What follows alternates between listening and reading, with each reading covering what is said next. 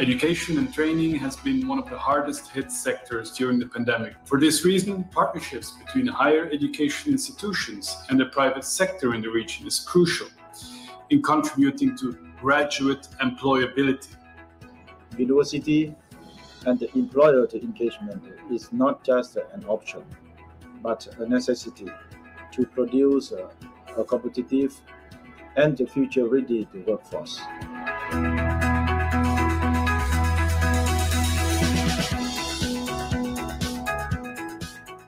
So it taught me how to be more sensitive and understanding to other people's different cultures or working styles, political and social worldview, and the identities that they associate with. The proven records of how we skillfully navigate differences and play well in a team made up of people from really diverse backgrounds.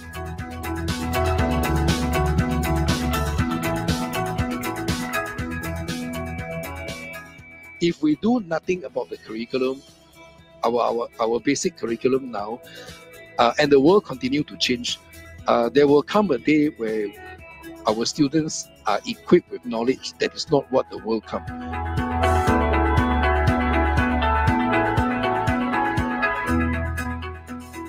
Ranging from software development to cloud and data and AI, cybersecurity, privacy and trust. This is really going to be the main type of opportunities that is out there.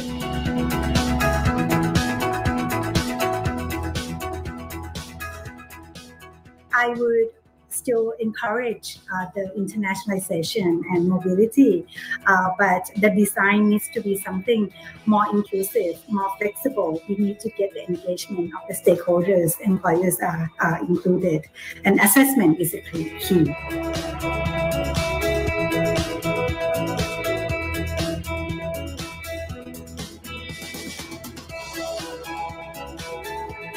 Congratulations on the official launch. The EU is very proud to support this process in ASEAN through the SHARE program.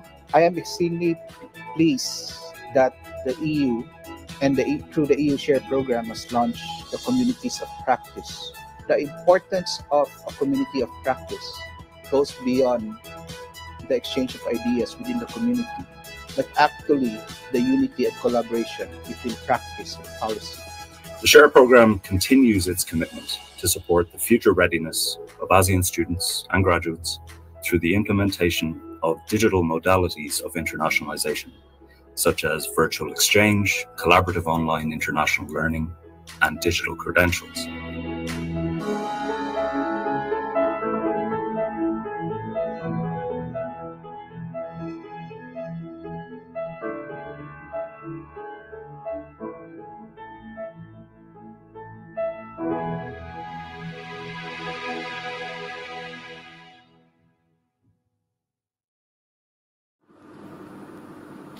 Good morning and good afternoon. Welcome to Share Policy Dialogue 14, the contribution of higher education partnership in Southeast Asia towards the achievement of the Sustainable Development Goals. First of all, I'd like to thank everyone for joining us today, both those of you joining online and those joining us here in Bangkok for this hybrid event. I'm happy to be joining you as well and very honored to be your MC for today's opening session. My name is Nathanan and I'm a program officer with Southeast Asia Ministers of Education Organization Regional Center specializing in higher education and development, or SEMIO RIHED. I'd like to take this first few minutes to walk you through a brief overview of today's program. So today from 3 p.m. to 3:30 p.m. in Bangkok, Jakarta time, we have an official opening ceremony. This will be followed by a keynote speech from UNESCO Bangkok at 3:30, and then at 3:45 p.m. we have panel discussions on youth partnership and partnership between private sector and civil societies. And this will conclude the program of today. And now allow me to do some housekeeping announcement for our virtual participants as well. When joining each session, I would like you to turn off your microphone so not to interrupt the speakers and other participants. And in case you have questions or want to exchange directly with speakers or panelists, you can send questions or share your views through the chat box. And lastly, if you need some snacks or drinks to refresh yourself, you can go grab your refreshment at any time. But please do not log off the session so that you don't have to go through the process of logging in again. And before proceeding to the opening ceremony, may I call upon the following speakers to move up to the stage. Firstly, Professor Dr. Sirirak Songsit-Vilai, Permanent Secretary of the Ministry of Higher Education, Science, Research and Innovation from Thailand. Assistant Professor Dr. Romyen Kosaikanont, Center Director from Samuel Rahead.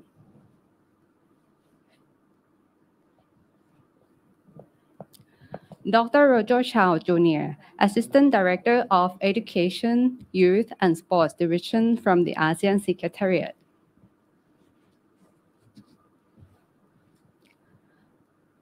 Dr. Cholathit Thirathiti, Executive Director of the ASEAN University Network.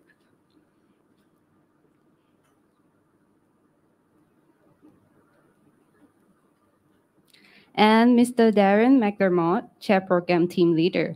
Please come take your seat on the stage and get ready for your speech. And before we start, we'll have a group photo session first. So please keep your mask on for the first shot. And on the count of 3, 1, 2, 3, say cheers. And another shot with your mask off, please. 1, 2, 3.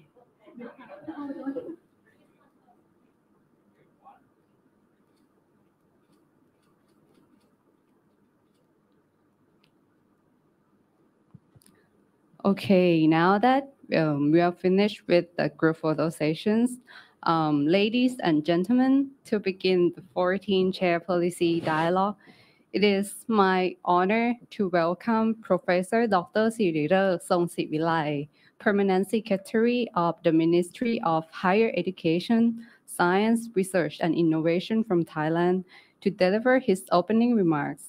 Let's give him a big round of applause.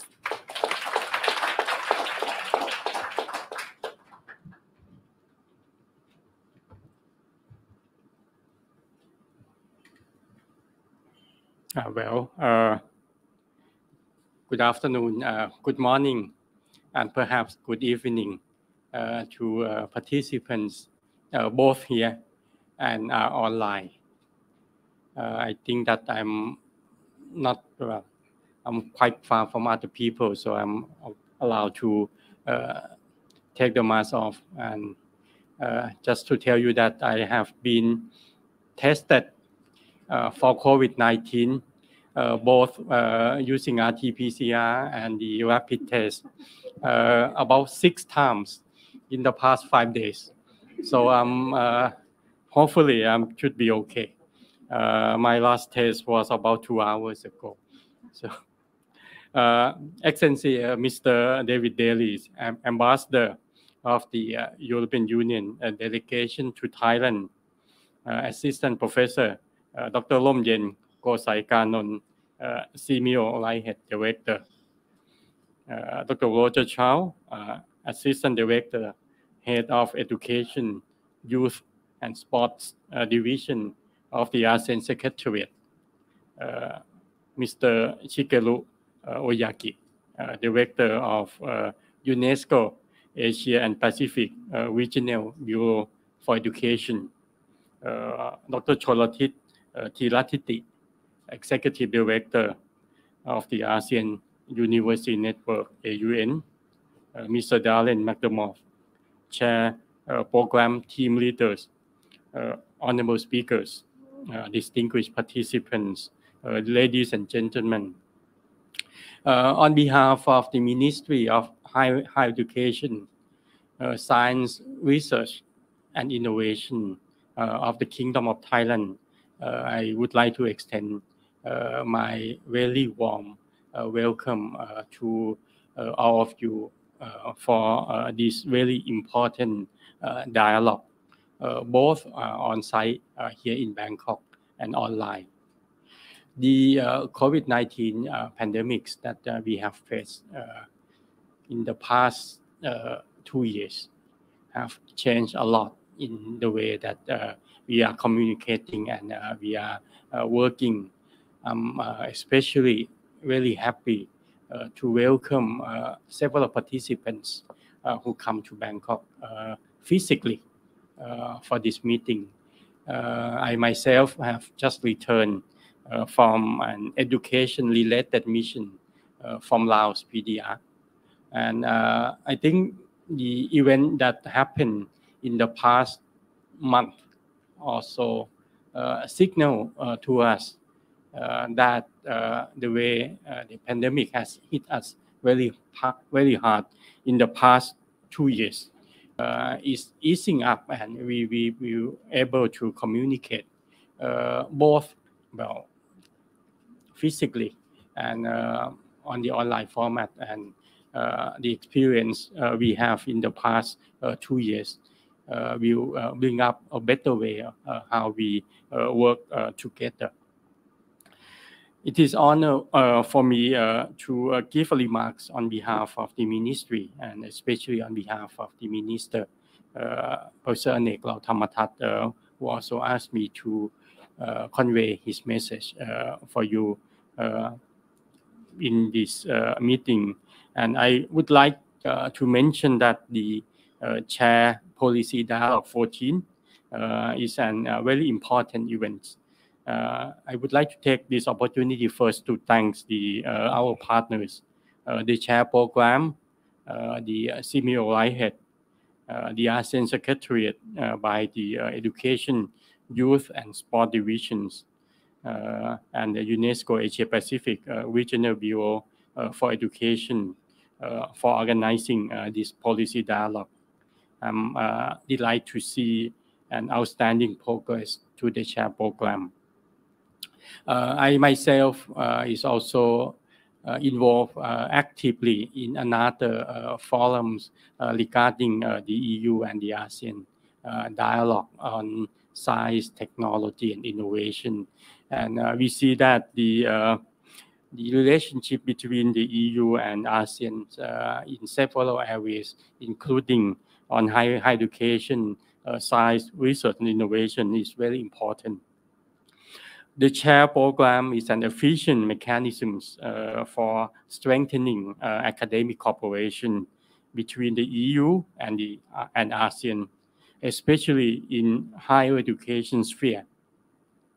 This program has served as a platform for universities, key stakeholders, and representatives from regional and inter-regional organizations to share views and experiences and propose strategies for further higher education collaboration to achieve the 2030 Agenda for Sustainable Development, particularly on the SDG 4, to ensure inclusive and equitable quality education and promote lifelong learning opportunities for all. Furthermore, sharing case studies and best practices in ASEAN higher education are also included in this program. Ladies and gentlemen, as I mentioned, the past 2 years has been immensely challenging for humanities to confront with the COVID-19 pandemic. The pandemic has caused disruption of life and impact almost all sections of the society: social well-being, health, economics, and including education.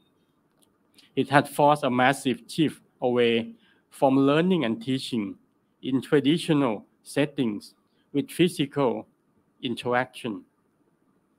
The sudden change has urged higher education sectors to adapt the teaching and learning, and also set up the policy in accordance with the new circumstances.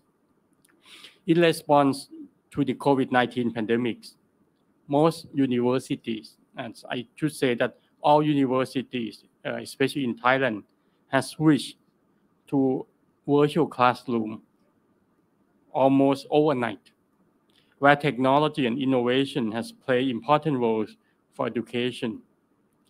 However, learning does not only happen in the classroom. Lifelong learning should be promoted as well to enhance people's skills for better quality of life. We have learned a lot from the past 2 years. We have learned that learning and teachings, there are many dimensions and many aspects how we conduct that way. Reconnecting people after the COVID-19 is important. We should also embrace by what COVID-19 brings us, whereby we understand that online education, long-distance education is also very important, and combining both physical way of learning and teachings together with the virtual online format of teachings would bring us a better way in enhancing higher education sphere. This pandemic has led to many changes, and I believe that those changes are important mechanisms, important way as accelerating factors for the directions of further development. It is a great opportunity for higher education stakeholders to work in close collaboration to cultivate deep knowledge and crucial skills needed in the evolving era.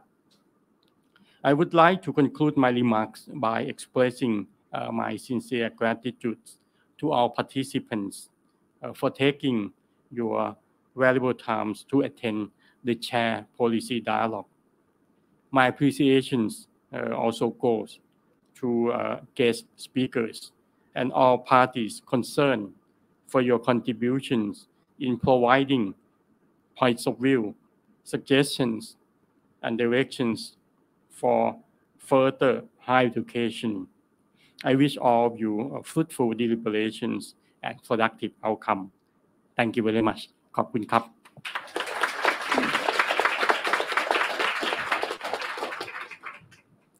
Thank you, Professor Dr. Sirirer. On behalf of the organizers, I'd like to express great appreciation to our guest of honor for such an excellent opening remark from the Ministry of Higher Education, Science, Research and Innovation from Thailand. For the next opening remark, we are greatly honored to receive a blessing from His Excellency Mr. David Daly, Ambassador of the European Union Delegation to Thailand. Although he cannot be here with us today, he sent us a recorded message.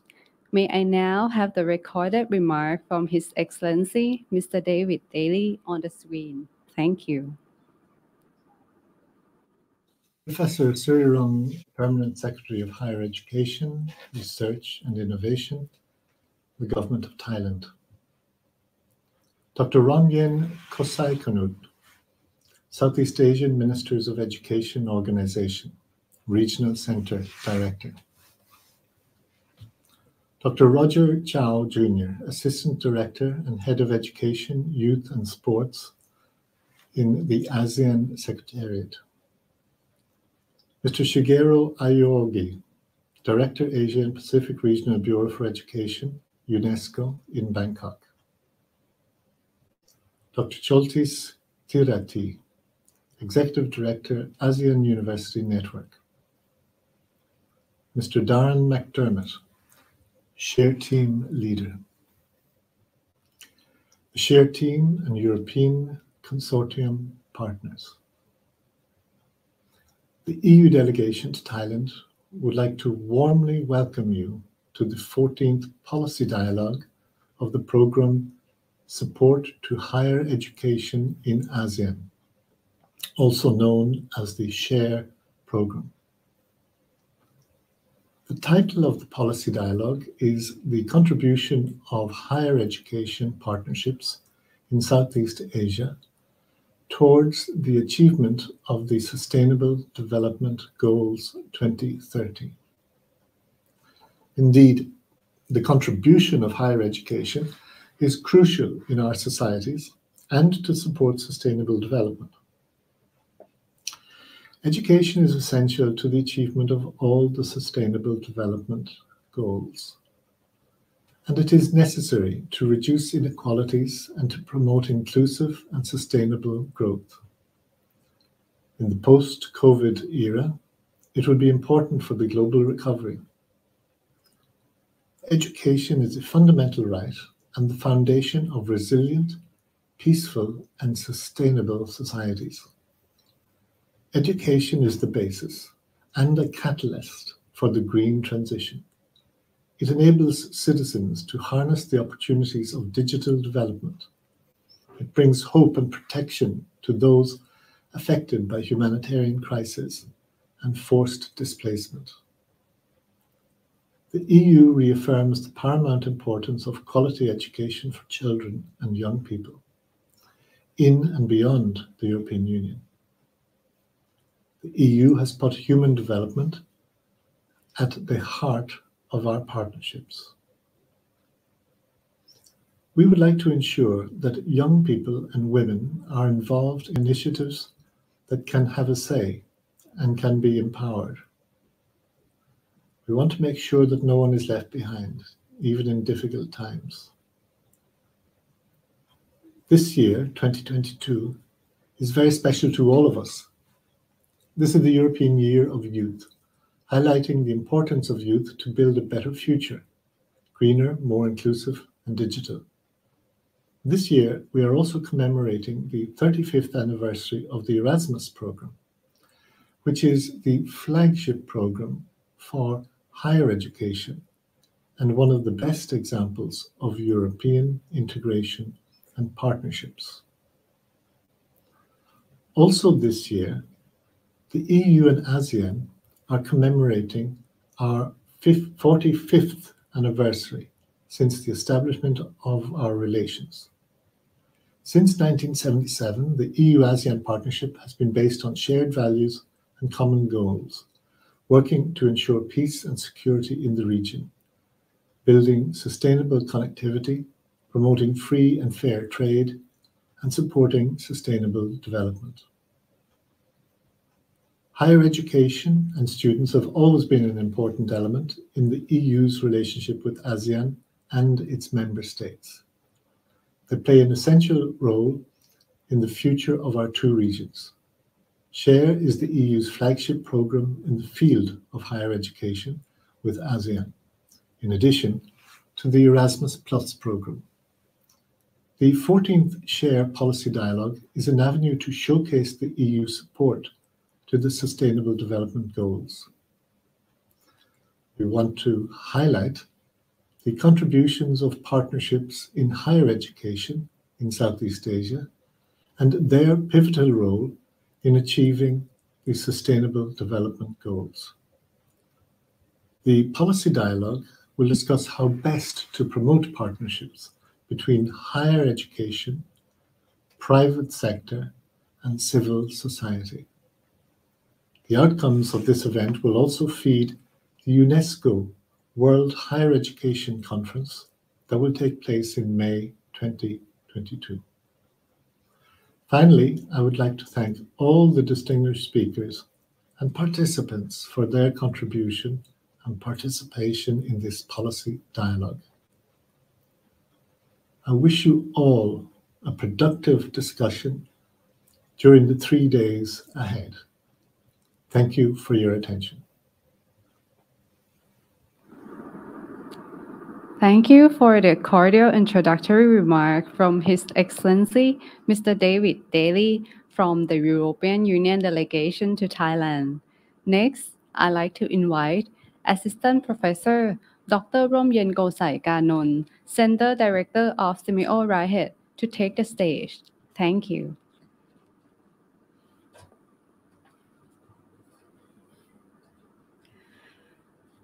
Permanent Secretary, Professor Sirirak Songsivilai, Ministry of Higher Education, Science, Research and Innovation, Thailand. Excellency Mr. David Daly, Ambassador of the EU delegation to Thailand. My dear colleagues, partners, ladies and gentlemen, good day, Sawadee. On behalf of Simeo Righthead, I would like to warmly welcome you to the Share Policy Dialogue 14, organized under the theme, The Contribution of Higher Education Partnerships in Southeast Asia towards the achievement of the Sustainable Development Goals 2030. My dear colleagues, from policymakers and higher education leaders to researchers and learners, we must rethink the future of higher education.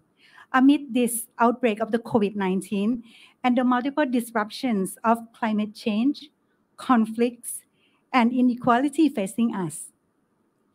As we are all aware, Southeast Asia is a diverse region, yet we are experiencing challenges that is interconnected in nature, such as the conflicts over international resource management, natural disasters caused by climate change, environmental problems of haze and ocean debris, pandemic, and also changes in the nature of work and livelihood, as well as many other non-security threats. This global backdrop has driven us, the EU Chair, ASEAN Education, Youth and Sports Division, UNESCO Asia and Pacific Regional Bureau for Education, ASEAN University Network, and Simeo Righthead to come together to carry out this very important policy dialogue. We highly hope that this platform, based upon our synergy, our partnership, and our shared goals, will result in the key recommendations and practical actions for a future-ready and sustainable region. Our next 3 days program has been put together with the aim of creating collective intelligence of how higher education can work together in partnership with other stakeholders for the goals. On the first day, as MC has already introduced, beside the keynote speech from UNESCO on the role of higher education partnerships in the promotion of SDG, our youth will share their views on the future of sustainable higher education in Southeast Asia. So we should be listening to them. And we are very eager also to hear from the private sector about their good practices, working in collaboration with the higher education in preparing future-oriented workers, entrepreneurs, and the global citizens. The second day would be focusing more on the international higher education partnerships and the UN SDGs based on the case study from Southeast Asia, followed by the sharing of the Share Gender and EDI research study by British Council. And for last, this research highlights inclusive partnership to make sure all voices are heard. For the last session tomorrow, the Asia Europe Foundation Education Department would discuss how to achieve inclusive higher education in ASEAN region with some good practices. The third day addresses the issue of how research partnerships can contribute to achieving the SDGs and how research collaboration in science can help bridging the gaps in higher education research. We will conclude the program through a brainstorming session among the co-organizers, who are sitting on this panel. The outcome of this interactive policy dialogue would be our contribution to the UNESCO World Higher Education Conference in 2022. I would like to take this opportunity to express my sincere appreciation for the support of the Ministry of Higher Education, Science, Research and Innovation of Thailand and the EU delegations in Bangkok. I would like to also thank you for all you being here and virtually, and I look forward to our interactive dialogue to enhance our stronger partnerships for the sustainable development of the region. Thank you. ขอบคุณค่ะ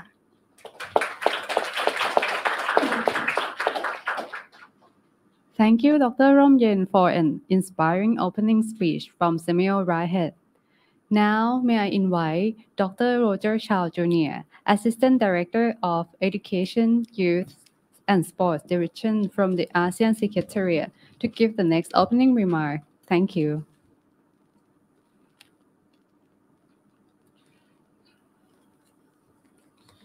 Professor Sirirai Songsivilai, Permanent Secretary of Higher Education, Science, Research and Innovation, Ministry of Higher Education, Science, Research and Innovation of Thailand.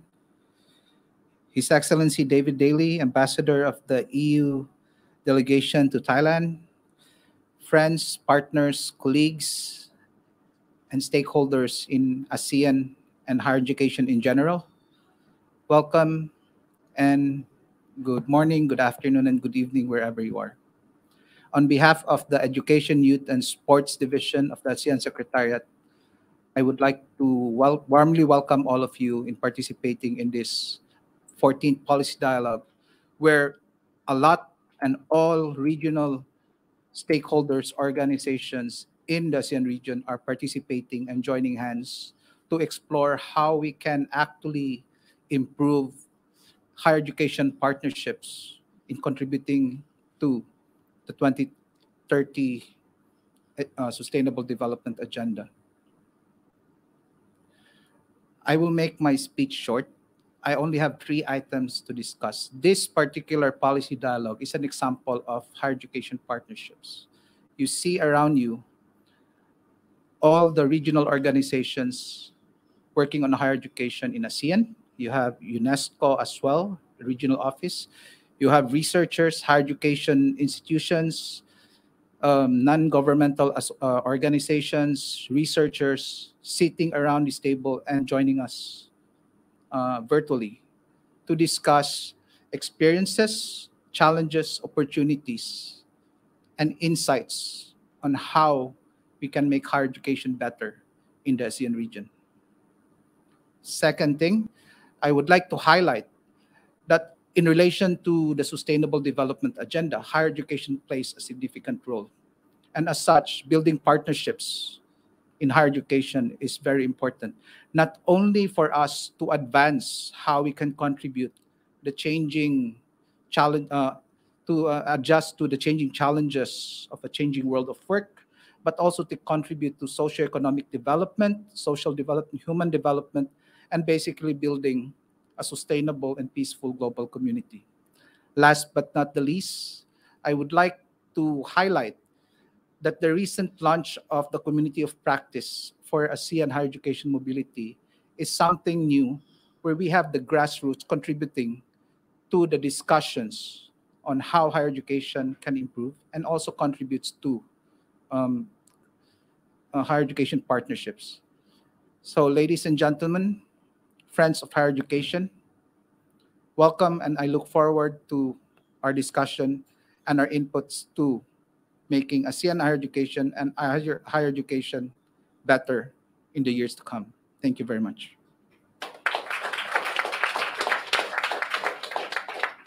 Thank you, Dr. Roger, for a wonderful opening remark from the ASEAN Secretariat. Next, we would have a recorded opening remark from Mr. Shigeru Aoyagi, Director of Asia and Pacific Regional Bureau for Education from UNESCO Bangkok. Thank you.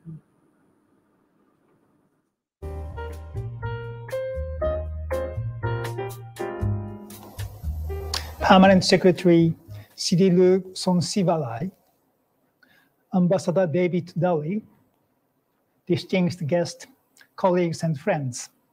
Warm greetings from UNESCO Bangkok and the Asia Pacific Regional Bureau for Education.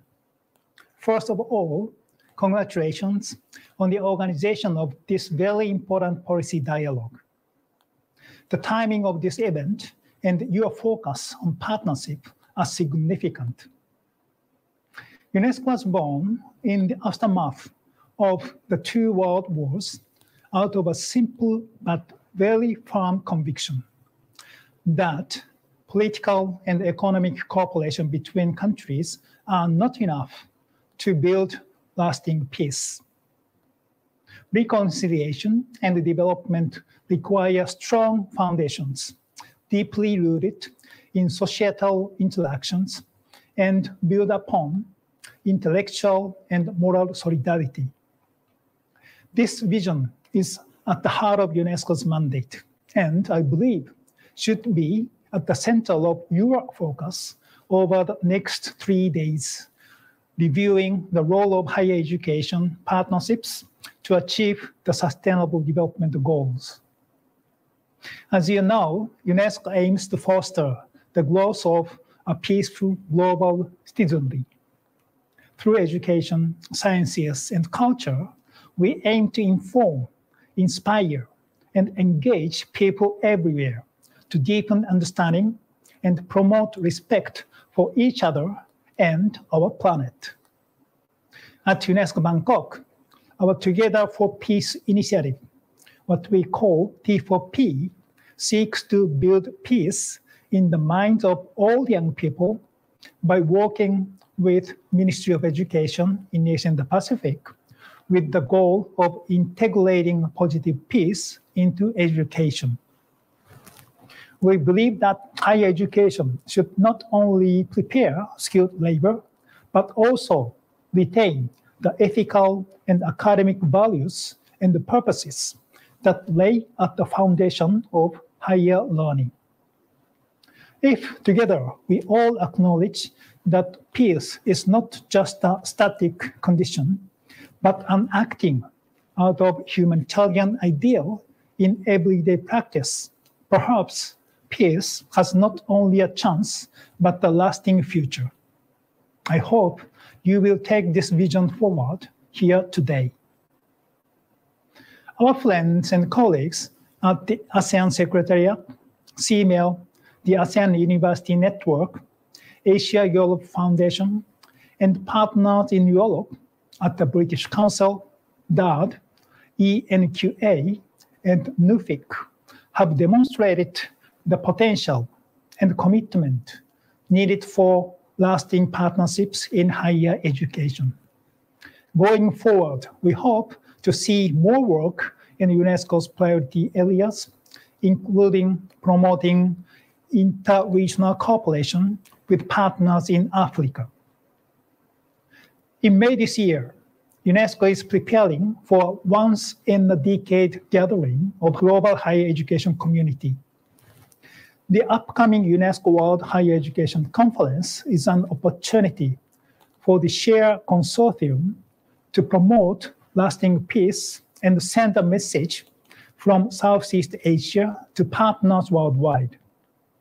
I hope your efforts over the next 3 days will include a renewed commitment to the SDGs and a call to action to promote positive peace. I believe higher education partnerships are central to that vision for sustainable development. And I believe your work is at the heart of higher education partnerships, and that true partnership is our path to peace. Thank you, and I know that my colleague Lee-Bin, Hee-jeon, and Wesley are eager to engage with you as well.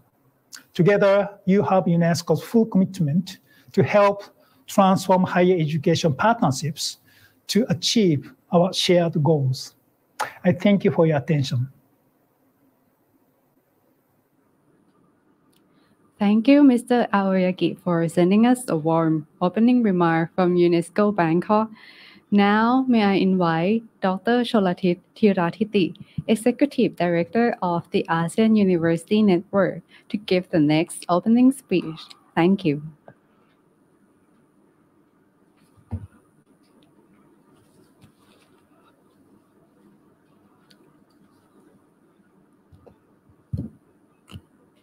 Thank you very much. His Excellency David Daly, Mr. Shigeru Aoyagi, Professor Dr. Sirirek Songsivilai, MD, the Permanent Secretary,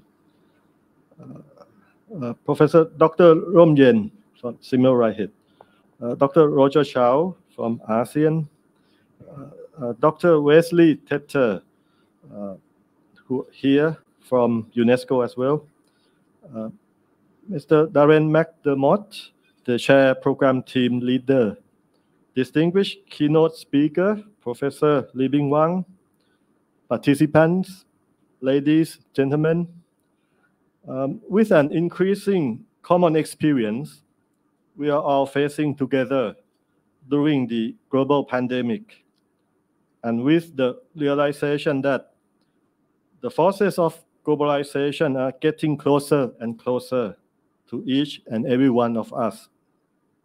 Despite the talks of deglobalization, the talk of realignment of the geopolitical factors,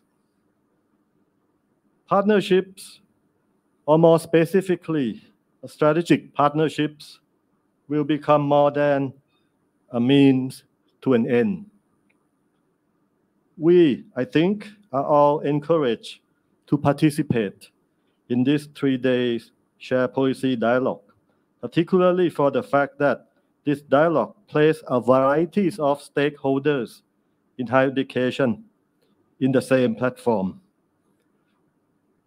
On behalf of the ASEAN University Network, or the AUN, I would like to express my appreciation to the organizer and co-organizers of this event, the SHARE program, the Education, Youth and Sports Division of the ASEAN Secretariat, Samuel Ryehead, and UNESCO Asia and Pacific Regional Bureau for Education, for getting us together today at a time when strategic partnerships are needed now more than ever before.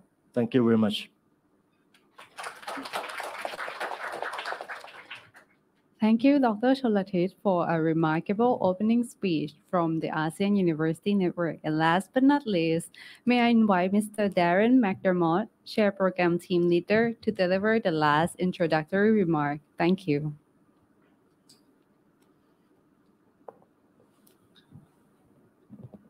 Professor Sirurg Songsivalai, Permanent Secretary of the Ministry of Higher Education of Science, Research and Innovation of Thailand. His Excellency, Mr. David Daly, Ambassador of the European Union Delegation to Thailand. Dr. Romiang Kusaikanont, Centre Director of Samuel Ryehead, dear colleagues, friends, and distinguished participants. It's my great pleasure to welcome you to this, the 14th SHARE Policy Dialogue, and the first to be held in hybrid form since the program began in 2015.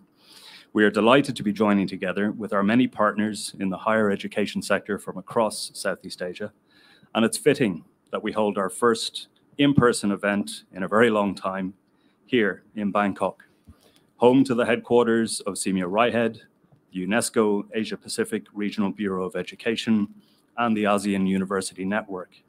In that sense, the capital of Thailand is very much a center for higher education, policy, and practice in the region.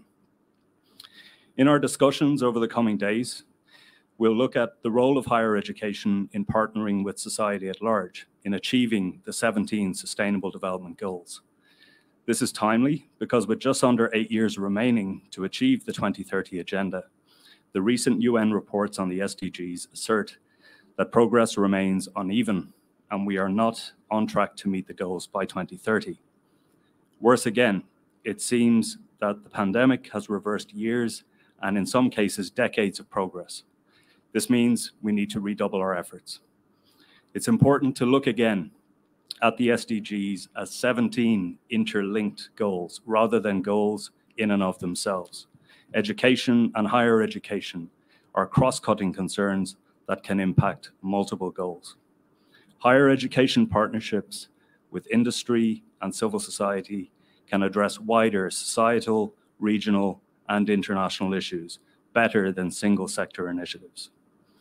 We hope you'll draw much from the forthcoming 3 days of discussions and join with us in reviewing and further developing international higher education partnerships with and for society at large. In collaboration with our partners, we look forward to bringing our learning from this policy dialogue to the UNESCO World Higher Education Conference in 2022 in Barcelona between the 18th and 20th of May. I would like to conclude by thanking our partners and friends in higher education in Southeast Asia and beyond for all they have contributed to making this policy dialogue possible. Thank you very much, and I hope you enjoy the conference. Thank you, Mr. Darren, for a powerful opening speech from SHARE program team. And thank you once again to all the speakers for your blessings. In the next session, we will be hearing from our keynote speaker, Mr. Lee Ping Wang, Chief of Section for Educational Innovation and Skills Development from UNESCO Asia and Pacific Regional Bureau for Education. As a starter to our three-day dialogue, he will be sharing his views on the role of higher education partnerships in promotion of the goals. Please give Mr. Lee Ping Wang a warm welcome on the stage. Thank you.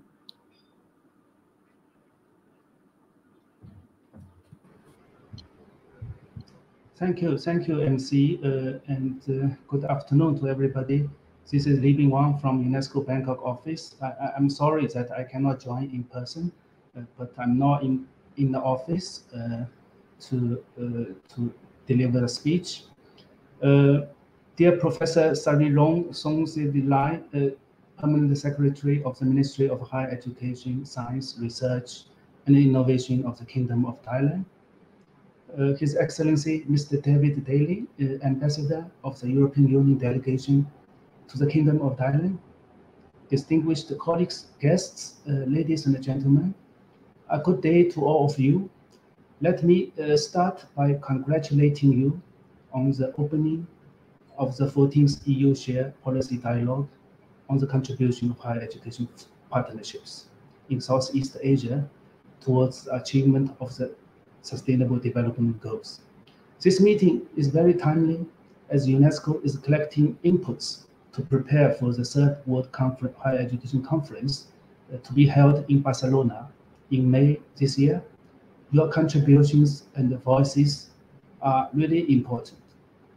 I would like to thank the EU SHARE program for initiating this policy dialogue and for bringing us together and evolving the major key international organizations in the region, including CMIL RIHEAD, the ASEAN Secretariat, the ASEAN University Network, as well as UNESCO.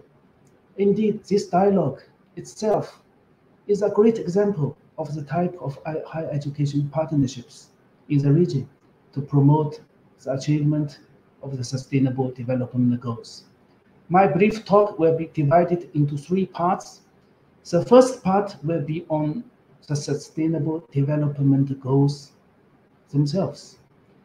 At the turn of the century, as you all know, the UN operational mechanisms changed from individual agencies dominated planning to a more UN-wide 15 years planning period.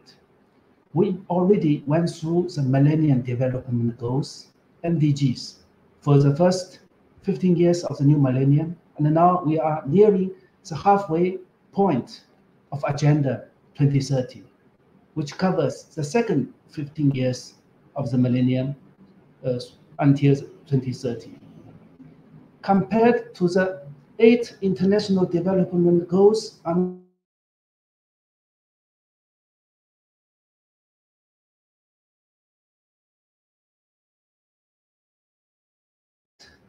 every aspect of our social life. The SDGs are also universal and applicable to all countries, regardless of their development patterns and stages. Therefore, the SDGs provide a common framework for national alignment and international referencing, as well as data collection and analysis to help support progress monitoring, gap identification, and policy prioritization at national, regional, and global levels. The SDGs are internationally agreed development goals adopted in 2015 by all member states through the UN General Assembly. Unlike a convention, which is ratification-based with legally binding status for all parties, the SDGs do not require mandatory alignment from member states. However, national alignment and progress monitoring are highly encouraged in every member state. The level of engagement with the SDGs are different among countries in the region. Countries with stronger presence of UN agencies and international development partners can see more national alignment with the SDGs in their national planning and their implementation processes, while those with decentralized systems are less evolved in the regional referencing and national alignment exercises. Second, about reorienting higher education in favor of the SDGs. Against this background of the SDGs, many higher education systems in the region have responded quickly with new SDG-friendly agendas to revamp their teaching and learning, research, and social engagement and outreach activities. In the area of teaching and learning, there should be SDG-driven reflections on the existing learning programs offered by higher education institutions to identify gaps for improvement, including content and pedagogy upgrading. SDG relevance should be one of the important quality indicators and should be integrated into the program development and cost planning tools of higher education institutions. Efforts should also be made to raise the awareness of teaching personnel about the SDGs and the relevant global targets and build their capacity to integrate SDGs into their teaching and learning practices. In the area of research, so 17 SDGs and their respective targets have provided an overarching framework for governments in the region to review their research policies and priorities and increase public investment accordingly. The 17th SDGs has also served as a catalyst for higher education institutions to restructure their research priorities and make organizational reforms with more centers of excellence and centers of development to be based on interdisciplinarity to address the pressing issues pertinent to the achievement of the SDGs. In the area of social engagement and outreach, efforts should be made to encourage diverse community members and stakeholders in the development and implementation of SDGs-related learning programs offered by higher education institutions and other higher education providers. Communities can also provide venues for community-based learning and experiential learning.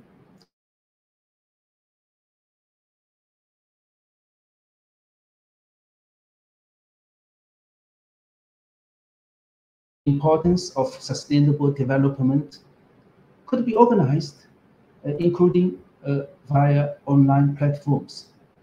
Another important area of engagement with the community is to nurture sustainable entrepreneurship activities through joint incubation centers with local communities, as there are great potentials in this regard until the SDGs framework. The last area is really to on the higher education partnership, as you can see, that to enable higher education to support the achievement of the SDGs. Partnerships are more important than ever before. They are key enablers, given the interconnected nature of global and local challenges, as well as the need to build a shared commitment towards a shared future. For higher education teaching and learning programs to be relevant to and aligned with the SDGs, higher education partnerships with communities, employers, industrial, professional bodies, civil society, and international organizations are essential in ensuring that learning programs are locally aligned, globally aligned, and locally relevant. Partnership between higher education institutions and their local communities should be mutually beneficial. We need to recognize different ways of knowing and doing as a source of strength and sustainability. A deeper awareness of and partnership with our local communities and cities will help to transform our higher education sector itself. At the international level, cross-border mobility remains important.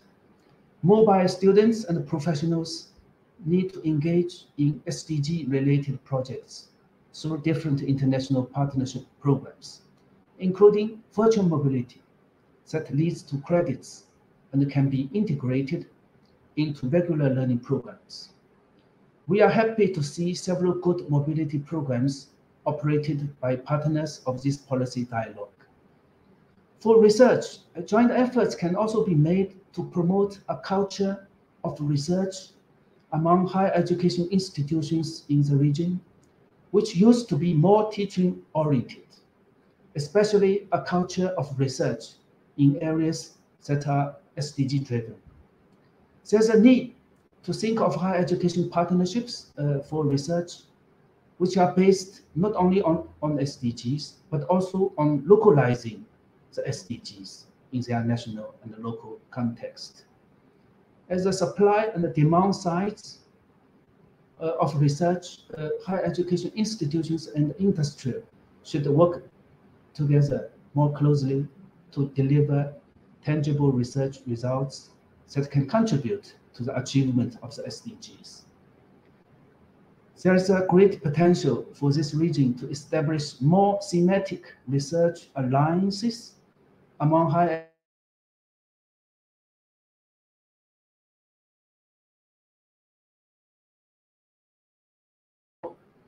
organizations active in higher education in this region. We all have a big role to play in this regard. For social engagement and outreach, partnerships with governments, civil societies, local communities, and industry are of pivotal importance to reach out to more people through SDG advocacy, awareness raising, and capacity building and capacity strengthening activities. Of course, social engagement and outreach activities have no national boundary. Cross-border collaborations and partnerships can bring together countries to learn from each other and empower each other in our common cause towards the achievement of the SDGs. In conclusion, the SDGs are mainly related to content, areas, and perspectives that are cutting across the three main functions of higher education, which is teaching and learning, research, social engagement, and outreach. Partnerships within the higher education system with external stakeholders, as well as with international organizations, can ensure that higher education institutions deliver results through the exercising of these three key functions. That's all for my humble understanding of the role of higher education partnerships in the promotion of sustainable development goals for your consideration. I'm sure the topic is much broader than what I have shared. I'm looking forward to join the next sessions to learn from the experiences and the reflections of other speakers later. Thanks again from UNESCO for your contributions and for the opportunity to share and learn. Thank you very much.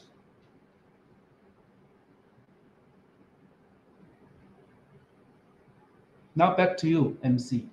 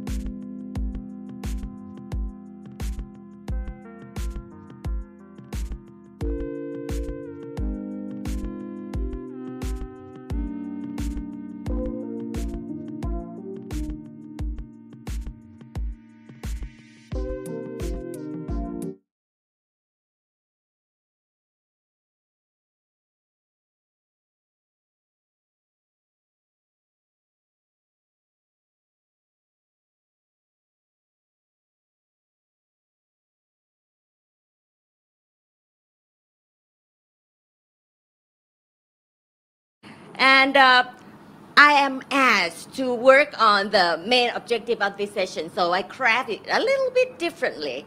So this one is for our younger generation from Southeast Asia and ASEAN region to share their learning experiences and how the exchanges or team projects have shaped their thinking and roles about work and life to lead the change for a sustainable development of the region.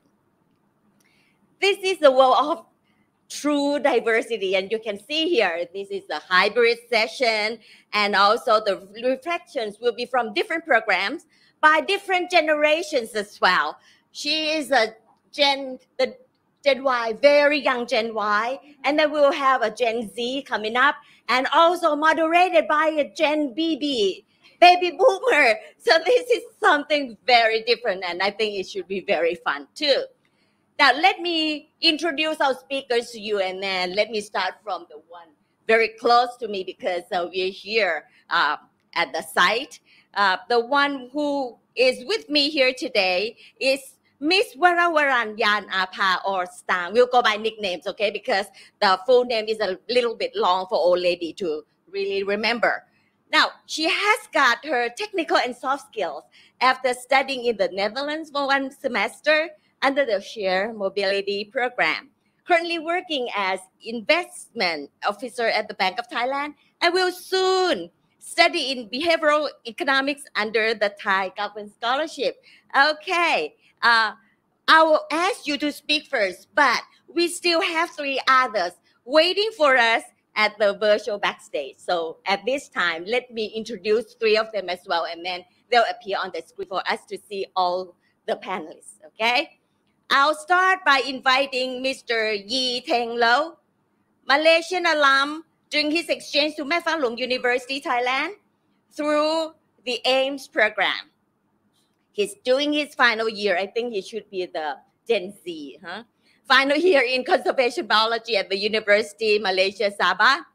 And following his experiences and passion, one definitely is on sustainable development goals. He founded a platform to promote cultural exchange and internationalization events. And he wants to introduce himself in Thai. I'll ask you to do it later, okay? Now, let us get to meet Mr. Yi Teng Lo. We can clap because virtually he's there. It's not a videotape, okay? The next one is Mr. Chan Bora Sek, or Bora, current AUN awardee from the Royal University of Phnom Penh, working on an ASEAN Master Program in Sustainability Management at Gajah Mada University. He's keen on youth empowerment and sustainable economic development. Okay, let's meet Bora. We can clap. Last but not least, Ms. Wasachon Narongsak-Sakun or Nan, alumna of ASEAN Foundation's Empowering Youth Across ASEAN EYAA program. Nan has been involved in several projects that contributed to SDGs, and since the nature of her project is very different, she will walk us through to get a better understanding of her project as well, okay? Ladies and gentlemen, you have met all the panelists. Now, let me tell you what to expect. Actually, we have some guided questions, but we are not strict as a stone, so they can really craft their own responses from their reflection. And some guiding questions are, what was the most valuable experience from the program that you participated? How do you link the experience with your work and life now and the future? How would you define sustainable region? So the younger ones may have something very different from my generation. How has experience shaped your thinking about sustainable region? And if you were to organize a new chapter of the program, what would be the first 2 things you think of and why? The session will be managed like this in 2 rounds. The first round will be 10 minutes, so they are very free to answer, to respond, to reflect, whatever they like to do. And we'll have 2 minutes left for the second round. That will be really very brief and sweet for them to come up with some slogans, message, or even very short wording that will catch your ears and heart, so you can remember them and what they impress they were impressed by the participation. Okay, now all set. You ready? Okay, let me ask Stang to share your reflection first. Stang, go ahead. Good evening, everyone. I'm Stang. So, as Pitip has introduced me earlier, I graduated from Faculty of Economy Chulalongkorn University and currently working as investment officer in Reserve Management Department, Bank of Thailand. So, when I was in my third year in the university, I was awarded a chance to go study abroad for 1 semester in the Netherlands. So, I chose University of Groningen. So basically, what is EU Share? EU Share is the cooperation between European Union and ASEAN to support higher educations and to enhance quality and regional competitiveness of the ASEAN student and institutions. So some of us will study intra-ASEAN, like going to Malaysia or Laos, but I choose to go to European Union. So from the experience, I would like to pick 1 or 2 stories that is a valuable experience for me. So firstly would be joining international student concert. So it's not like I'm being the listener, I'm being the singer. So it's not weird for me to join the concert because I did it all the time when I was in Bangkok. But this was like the first time that I get to work with diverse people with diverse study background, ages, and nationality. And of course, it's not easy. Like, I think I was the only person from ASEAN region. And it's challenging to adjust myself to the Western culture way of working. I can say that they, unlike us Asians, they're quite straightforward and straight to the point. Sometimes it hurts a bit, so much. But like, I need to always keep in mind that it's not personal and we work towards same goal. I think it's something that Thai student can learn from is that disagreeing not always ends up in fighting because Thai, we don't like to disagree with everyone. We just say yes. But if you do the disagreeing in a reasonable way, we can lead to a fruitful discussion and a great result. So from the experience, not only that I got a friendship, but I also got a soft skill to work with my future employers. Especially after graduations, I started working. My first job with Accenture Solutions. It's a multinational consultant firms, and my boss all are foreigners, and it's a very challenging way to work with them. But I can say that the soft skill that I learned during my time abroad really helps me to strive there and work with them smoothly. So I think it's not academic skill that helps me. It's also the soft skill that I really treasures. So another thing that I would like to mention is that going abroad alone for the first time and traveling alone is something that made me grow personally. Like, I need to be independent and be decisive and mostly responsible for my own actions. So it's not always an upgrade. I was cheated by a bike seller in Netherlands. I never really got that money back. It was my own lesson that I think is something valuable. So to the sustainability, our theme today, for me, sustainable regions means the cooperation of people and country in specific region to work towards one goal. It can vary depending the regions because we all have different issues. I think the concept of any country cooperation in the world is stronger together. And I think ASEAN, us, we still have room to leverage that. I think together we have the potentials to work towards that goal, especially the environment, because as you can see, ASEAN member countries' economic structure mostly relies on agriculturals, and our agricultural activities was actually affected by global warming and such. And I see a lot of farmers in Thailand suffers. So I think that to work towards a sustainable goal, it can be a sensitive topic as when working together, one party might feel at loss in a specific time, and while some country gain the benefit. So I think if we instead of looking at the short term our own benefit, but more of like long term regional benefit, I think together we can work. And yeah, I think it will work out. So from the experience that I went to share to the Netherlands, I think Netherlands is the country that you cannot miss out when talking about sustainable, because Netherlands is really well known for water management. And despite being below the sea level, just like any country in ASEAN, and Bangkok definitely under sea level, they can manage flood and also manage to have enough water supply. While in Thailand, for example, we have flood every year in the central regions, and we still have drought in northeastern regions. So I think it's something that we can look after that. Look at them and then adapt to our own countries. Another thing that I think is really really interesting from the Dutch is that they bike. They bike all day, they bike to everywhere, as you can imagine.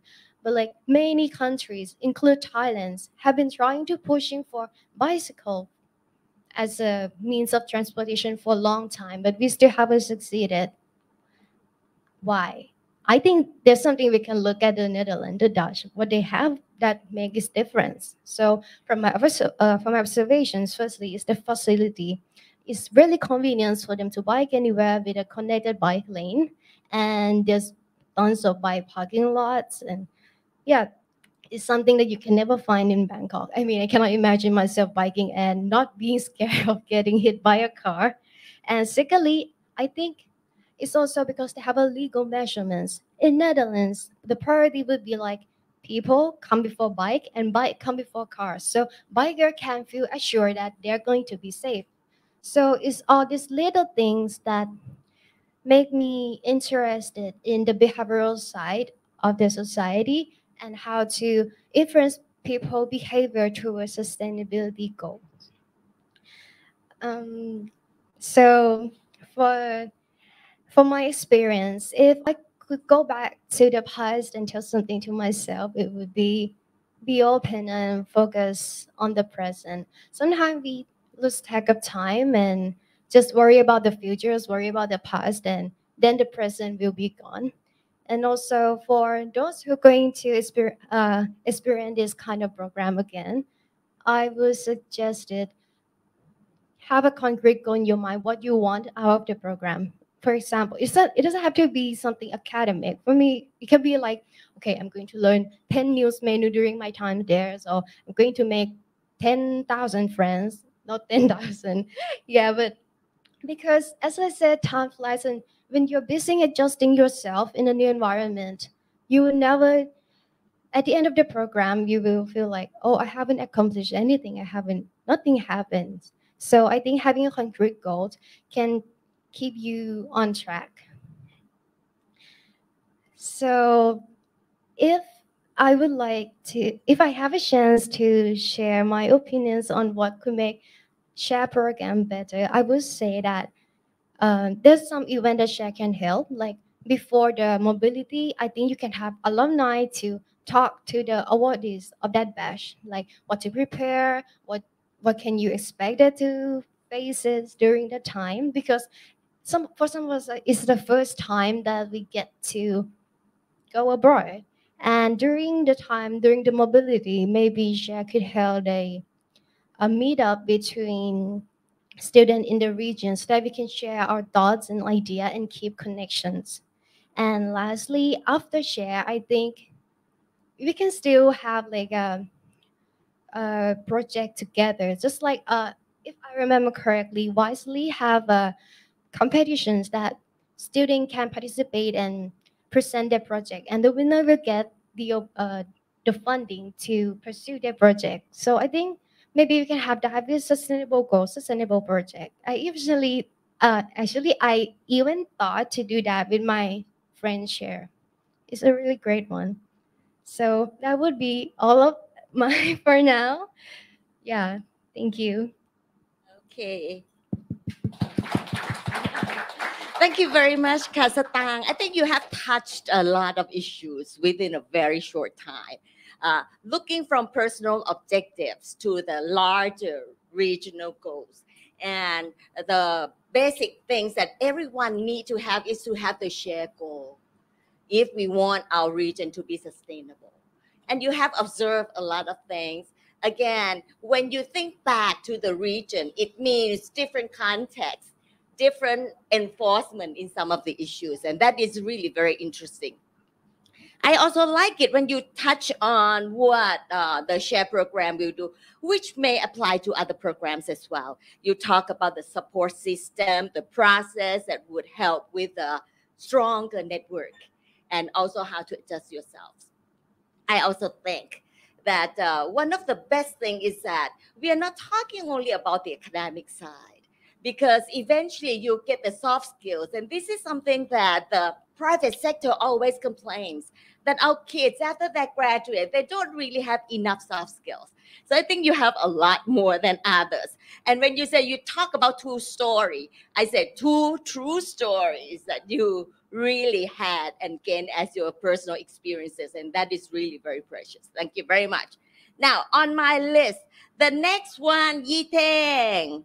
You ready? Yes. Okay. Yes, PT. Yes, PT. Okay. So you want to introduce yourself in Thai first? I think yes. Yes. Okay, go ahead. Okay. The floor is yours. Okay. So, am I audible? I think good, right? Is the background noise? Is the background noise too noisy? Okay. So let's start. It's fine, Pauren. So you can introduce yourself. สวัสดีครับ สวัสดีครับผม so สวัสดีครับที่อาจารย์พี่น้องที่กรุงเทพแล้วก็ทุกคนดู virtual show ที่6 platform ยินดีที่ได้รู้จักครับคุณเป็นยังไงบ้างครับ Okay, that's all. My Thai already low. โอ้เก่งแล้วค่ะ ไม่เก่งครับ Okay, so salam sejahtera, mabuhay, and a very good afternoon to everyone. Whether you watch virtually from the online platform or physically in Contact Thailand. So sorry for the background noise because I am in restaurant actually.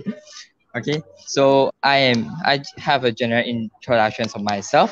I am Lo Yiteng or Yiteng, a student representative from Malaysia. Also the alumni of the AMS program, Asians International Mobility for Students program.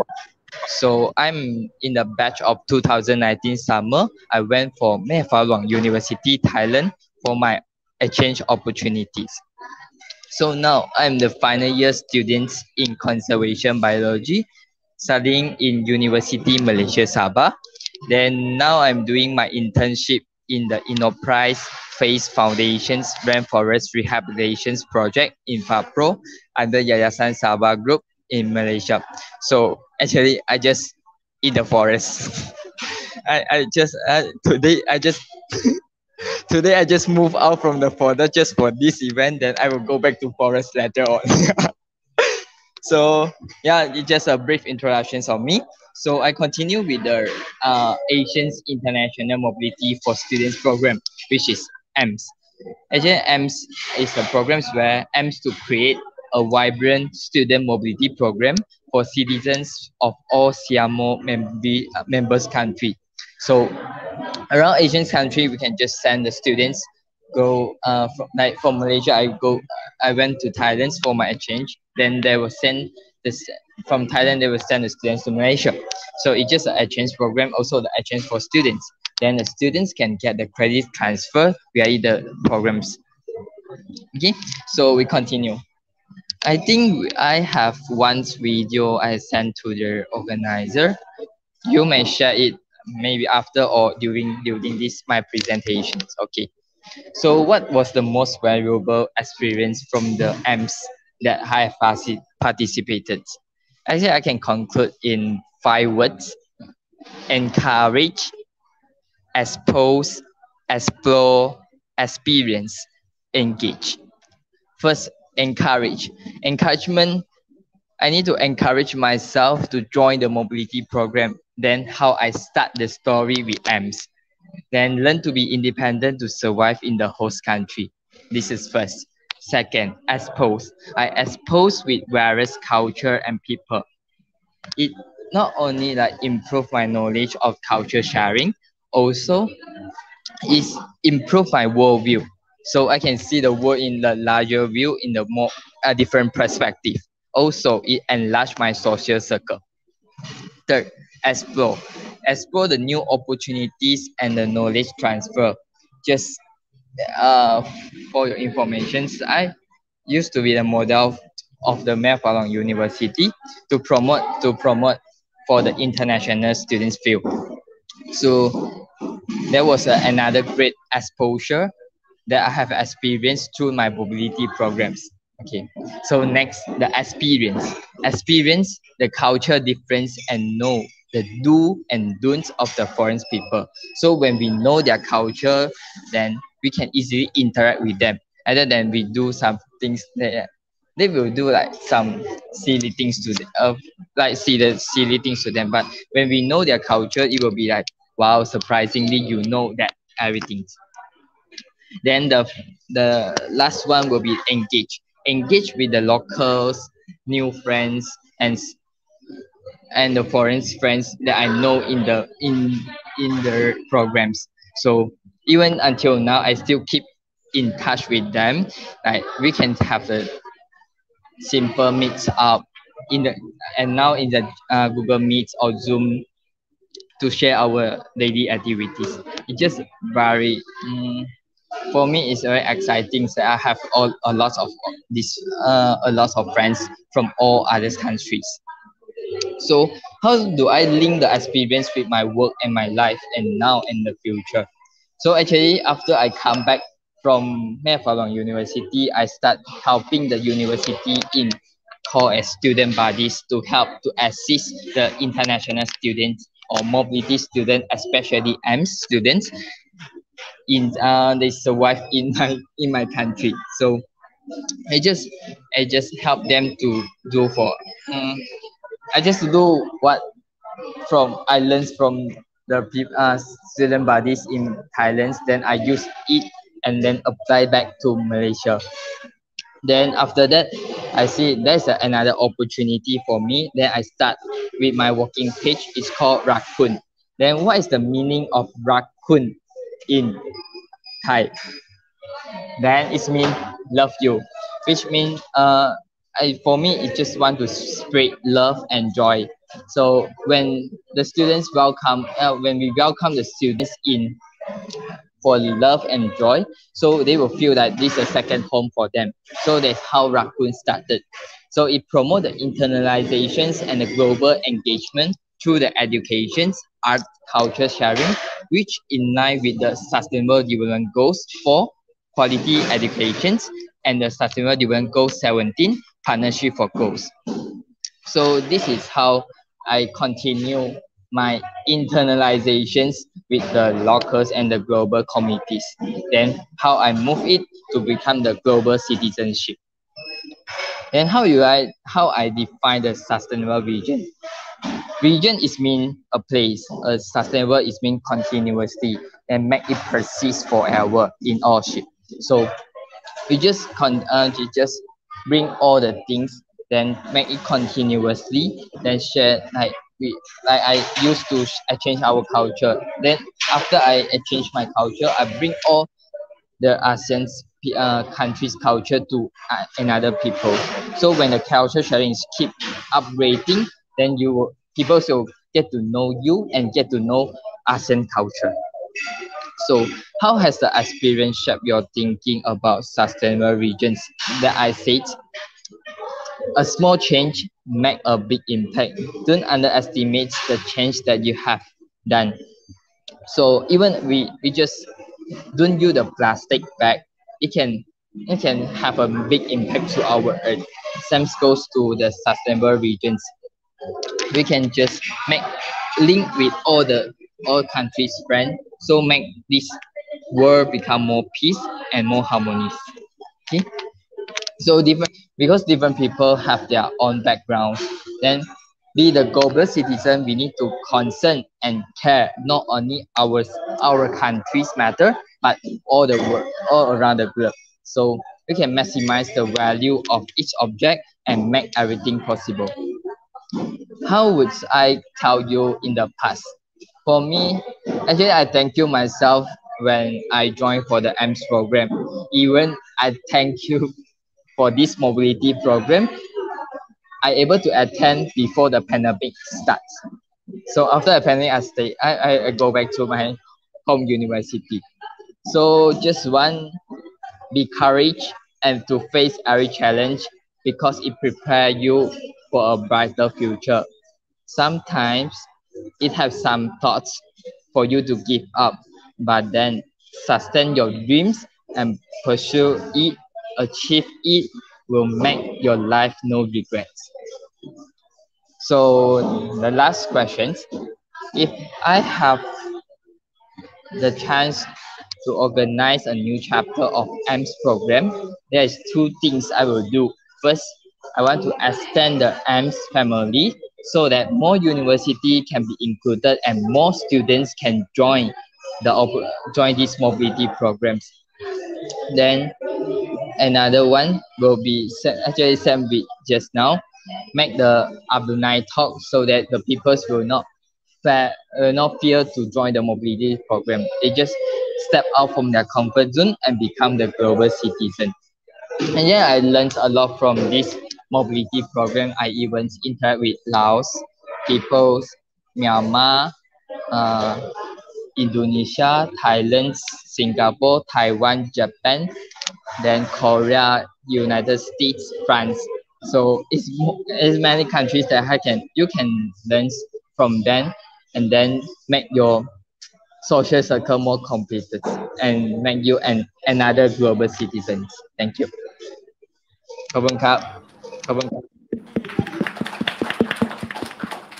ขอบคุณค่ะ อีเถิง really รักคุณ I couldn't really pronounce it when I read your bio. Now I know what the meaning it is, and it's really very valuable because it's from your heart. And you only mentioned credit transfer once, but after that, you were talking about soft skills and then some of the precious experiences. Plus, right now you are using the e-communication for your e-friendship. And also look beyond yourself. I like it best when you say, I thank myself. And that's one of the things that you learn, that for the next chapter, then people have to get out of their comfort zone. I call it sabai box because in Thailand, everything is sabai, right? So you just climb out of your sabai box and then try to meet other people. This is really, really nice. I think the organizers have a lot to learn. And then from the good practices, we can craft the new program much better. Thanks so much. Now, Bora, you ready? You go next. And your reflection, something that we are looking forward to hearing from you. Bora, you have the floor. Right. Thank you so much. First of all, I would like to thank everyone, including the SHARE team, for arranging this dialogue today.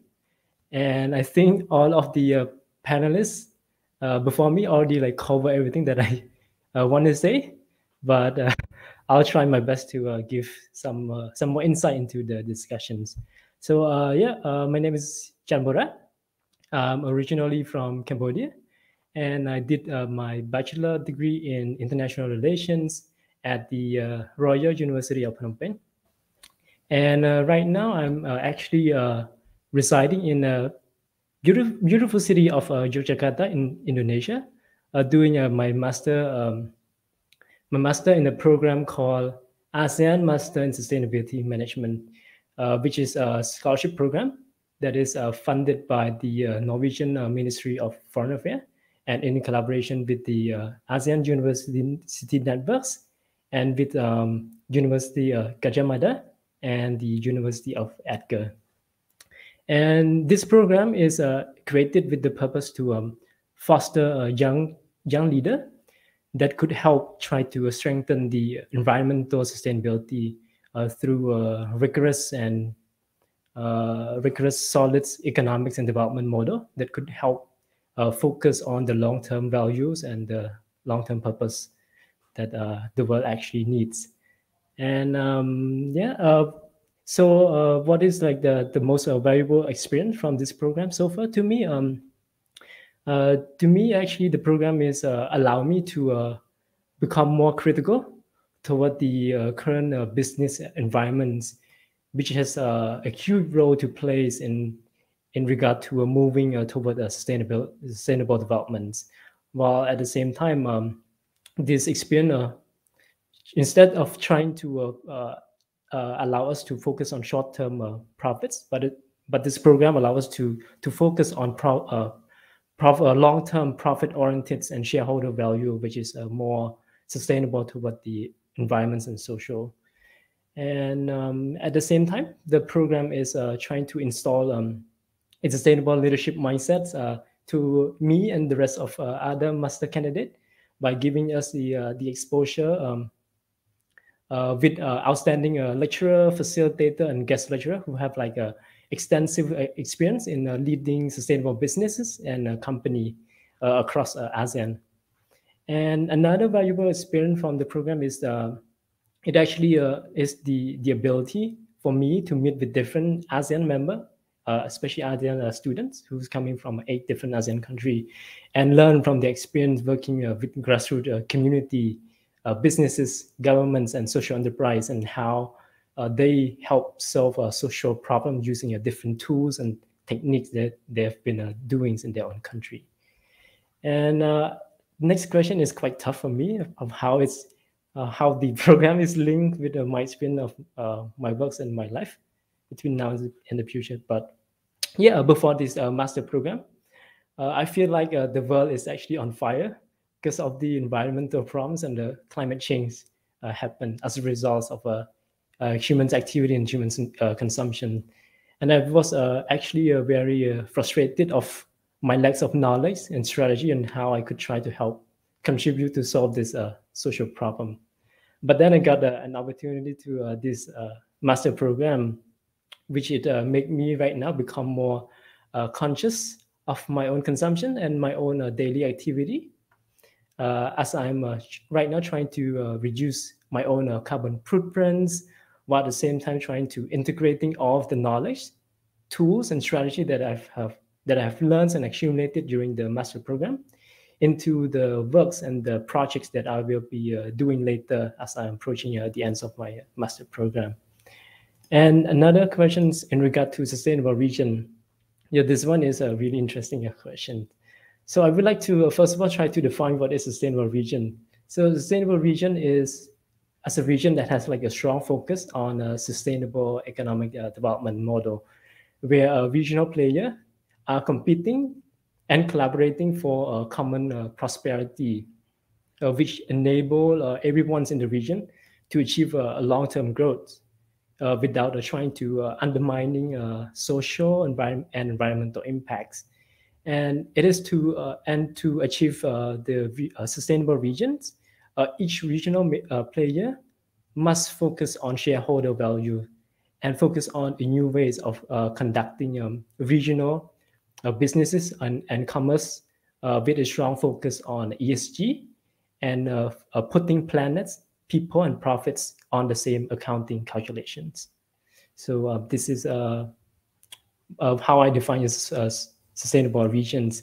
And from my point of view, I think ASEAN as a region could become a sustainable region if all of the leaders put their, I would say, put their money where their mouth is, especially when it comes to sticking with their own commitments in regard to ASEAN Vision 2025 and beyond. And the next question in regard to how the experience shapes my thinkings about the sustainable region. So I see a regional integration and cooperation more important than ever, especially in these times of uncertainty. So in order to transform a region into a sustainable region, it needs a greater regional cooperation from different stakeholders and from the government and from public and private sector, as well as from a civil society organization, to come together and to try to find solution to solve this social environmental problem, and try to build a strong regional guidelines and framework to facilitate new business opportunity that focus on long-term interests as a mean to make our region more competitive and sustainable in the long runs. I think, and then the last question, if I have to give suggestion of how to organize a new program, to me, I think that I would stress more on program related to leadership and social entrepreneurships, because ASEAN right now is one of the regions with the increase in youth populations and rising in human resources.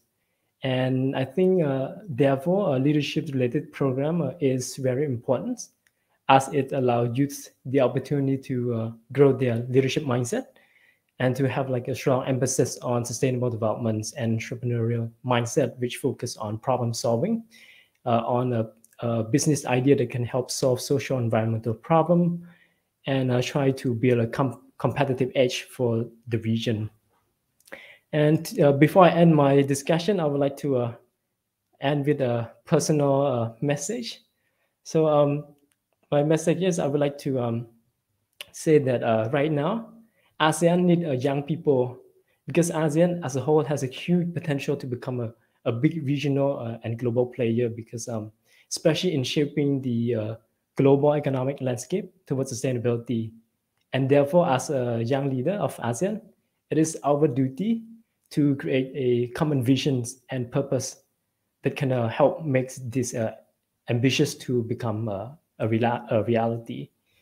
And and a program like Share just did, and other program related, is like a step into the right direction to grow a young leader of ASEAN. So this is the end of my discussion. Thank you so much.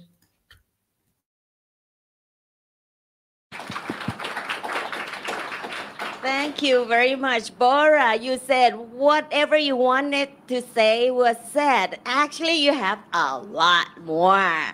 And I was about to say that if all you wanted to say was said, that means you are confirming what they said is right.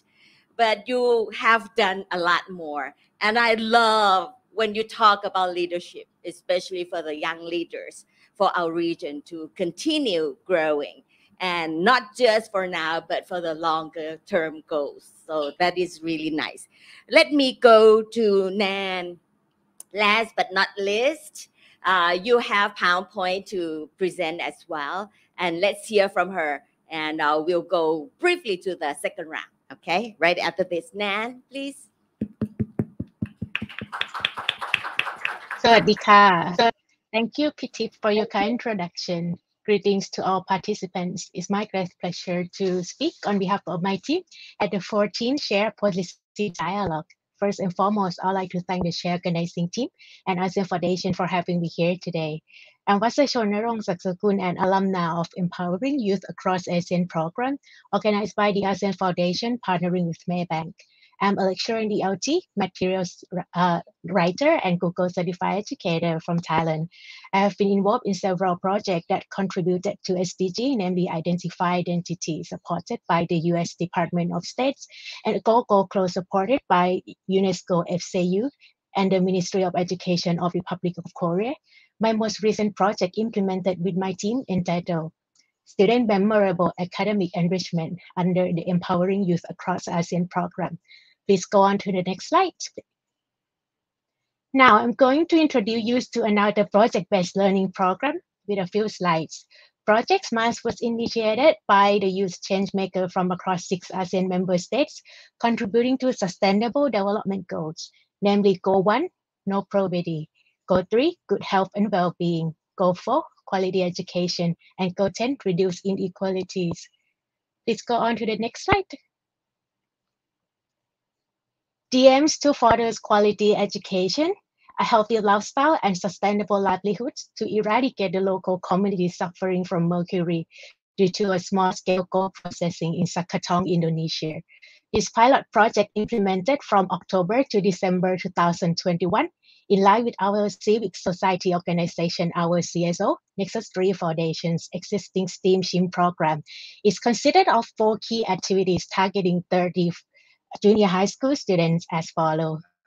First, English lesson, in which ecological child rights ECR and environmental themes are incorporated. Second, an educational video contest related to ECR environmental issues. Third, teacher training on the use of the educational technology in English language classroom. And finally, book donation drive for the school library. Now I'll walk you through our change makers journey. Next slide, please. We used to the idea that public, private, and non-profit organizations are separate spheres. The program has demonstrated how we as youth volunteers can transform ourselves and society. This program has a set of vivid examples of youth intervention in the shift of the ASEAN region. We firmly believe this will be a transition in perception of the power of the new generation. Our independent youth projects were implemented under 4 themes, including arts and culture, community empowerment, environmental diversity, and education to serve the local community across ASEAN. We would like to highlight how the program has positively impacted approximately 20,000 individuals and 59 engaging NGOs and partners through solid collaboration and partnership. We might be familiar with volunteerism, which generally takes place on site. When it's happened online due to the pandemic, it can be assumed that carrying it out behind the screen would minimize our opportunities to interact with other participants and stakeholders. Conversely, thanks to the technology, this excellent program exposes us to various steps of systematic preparation exercise, from thought-provoking virtual discussions and enriching share and learn sessions among volunteers via Zoom. One-on-one team coaching by Sustain, an ASEAN Foundation organizing partner, offers a chance to go beyond our limits by shaping our essential skill for project management and enhancing our learning journey during the training period from August to October 2021. We initially consider what specific skills and experience we require from the matching phase, which facilitates us to see a clear sense of our self-perception from our lens. Then we carefully review the CSO profiles and their existing projects suitable for fulfilling either our personal or professional needs. After that, we propose a comprehensive individual plan to support our target organizations. In the final phase, our team planned the project together on Trello and online too that our team agree on for our virtual project management. This means establishing the goals of our project, its scopes, deliverables, including our task allocation, timelines, and budget. Traditionally, face-to-face interaction is required to generate ideas, build relationships, and facilitate collaborations as a team. In that time, hundreds of millions of people worldwide have lived through lockdowns, and we were one of those. Therefore, it was all about hybrid way of working by learning to accomplish our assignment remotely without significant drop in productivity or quality, as well as maintaining our mental health and well-being. It was such an honor to be nominated from approximately 2,000 applicants to participate in the program. I gained a sense of achievement and satisfaction in my role as the Secretary of Project SMART. I equipped myself in education as a lecturer in English to excel mainstream education and English training, which is my best interest. Previously, I was involved in numerous professional-related projects, primarily curriculum development and student activities. However, it was predominantly within the territory level. Based on my online volunteering experience, Project SMART was incomparable to my regular works project. When our proposal was submitted for review, I learned to be flexible and open to any suggested modification. I believe that there was more room for me to learn from our lovely CSO and other team member whose expertise is extensive in humanitarian approach to education. What makes this program unique was our opportunity to contribute collaboratively with the 3 CSO from Nexus 3 Foundation. This is the first time broadening my horizons by genuinely engage with the local community outside Thailand. I gain a wealth of practical knowledge to implement this sustainable project in action and build social and cultural competencies by promoting ECR, reading English capacity, and encouraging the students to think globally and act locally. Sustainable development goals and global skills have gained attention in today's world education. This can be incorporated in English language teaching in preparation for entering higher education. I devote myself deeper into methods and techniques in which both language and other subjects have a joint role. By doing so, students are well equipped with essential skills, knowledge and attitudes to be future-ready citizens supporting Thailand and Asia's transition to competency-based education. I'm convinced to assist my student colleagues and acquaintances in seeking volunteering opportunity that will have multiple positive benefits for volunteer, the organization and the wider community. Consequently, we better prepare for changes. It's marked a start of transforming ourselves, our careers and life. The ASEAN region has a third of youth population projected to reach over 220 million by 2038.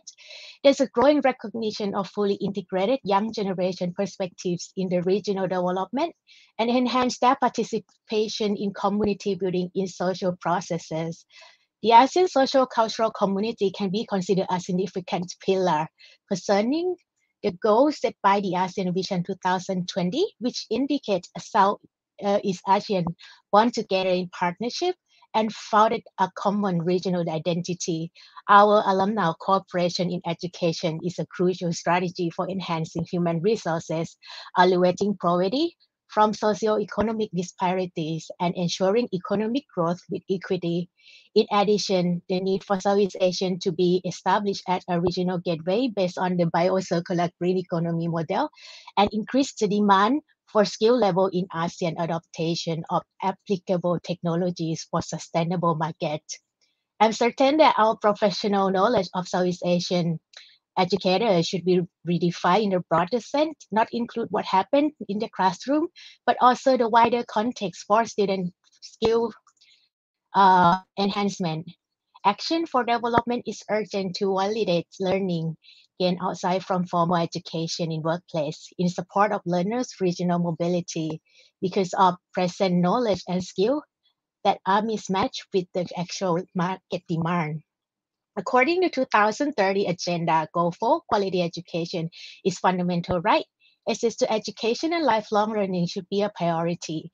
Disadvantaged group in rural area in Sakatong needed an active youth involvement with social sectors. The solution lies with ASEAN Youth Volunteers, our CSO, SMP and 2 school, including principals, teachers, administrators, and students. And of course, the Indonesian Education Agency committed to assessing quality education and bridging the digital divide more equitably. Our collaboration ensures its workforce is prepared for benefit from economic integration by investing more resources for primary and secondary education to STEAM, which is an approach to teaching and learning that combines science, technology, engineering, arts, and maths to guide student inquiry, discussions, and problem solving, resulting in an increase in active citizen, job creation, and social protection. From our online volunteer perspectives, the shift is massive and consequential. Although we weren't able to experience the essence of being in contact on site, we have successfully assisted the local community in striving for new options by visualizing how they would like to live and creating new expectations about lifestyle choices, working conditions, and life balance. In my view, empowering youth across ASEAN is well planned and directly suits my professional development needs as an educator. From my curriculum development and training perspective, youth capacity building programs offered across ASEAN are able to refer to the newly established ASEAN qualification reference framework. Youth training by design has a possibility to be accredited and offered as a micro-credential based on each ASEAN member state's national qualification system. It will benefit the participants' recognition against the other regional qualification framework and inter-regional recognition to promote the free flow of skill level in terms of harmonization and standardization. Furthermore, this transition makes educational qualification more relevant to industry demand by raising education quality and making qualification transparent and comparable across national borders. The referencing to the regional framework, we also increase the involvement of stakeholders in communication about the skills required by industry, educational institution, government agency, partners, and sponsors, despite the fact that this is still work in progress in Thailand by the Office of the Education Council in collaboration with the Professional Quality Institute. And that would be my reflection. Thank you very much, Nan. This is really very rich in content. And then people are asking for your PowerPoint as well. I believe that we can share the PowerPoint to others because throughout the journey, there are a lot of things that people want to pick up along the way. And this is a truly learning journey that is really very beautiful. I don't know if other pick up, but I really like it when you mention mental health, which is very important for us today and tomorrow world that is getting more complicated. Now, because our time is limited, we have only 9 minutes left. So we'll go to the second round. Brief, sweet, touching. Okay, let's start from Stang. What will be your words, statements, message, slogan that you like to share? Maybe just a quick slogan for share program. Maybe you want to use it later. If it's good, it might not be good. Okay, so just like share your world, expand your view with share program. Oh, okay. And then you have to go with this gesture as well. Great. Okay. Yi Cheng. Yeah. For me, expose, explore, experience, make global citizens, make us connected. Great. Wow. Okay, we have quite a few touching one for us to work on. Okay, the next more, Bora. To me, I think my last word is in order to achieve something greater, especially sustainable development, it needs collective actions to achieve that. Thank you. Okay, collective actions. All right, great. Nan. I'd like to end with a quote by Mahatma Gandhi. The best way to find yourself is to lose yourself in the services of others. Oh, okay, that is so nice. Okay, then let's go to some of the comments and questions, okay? I think we have this one. So nice to see the youth for this dialogue. Okay, great. Nice to see all. Congrats. Okay, anyone wants to touch on this one? What role universities can play in the achievement of SDG? Wow. Anyone wants to try answering this question? Anyone at all? From Maybe your I could try view. quickly. Yeah. I was thinking about SDG you is too, like Bora. Okay. okay. I think to me, in general, SDG is still a new concept to many people, especially in ASEAN.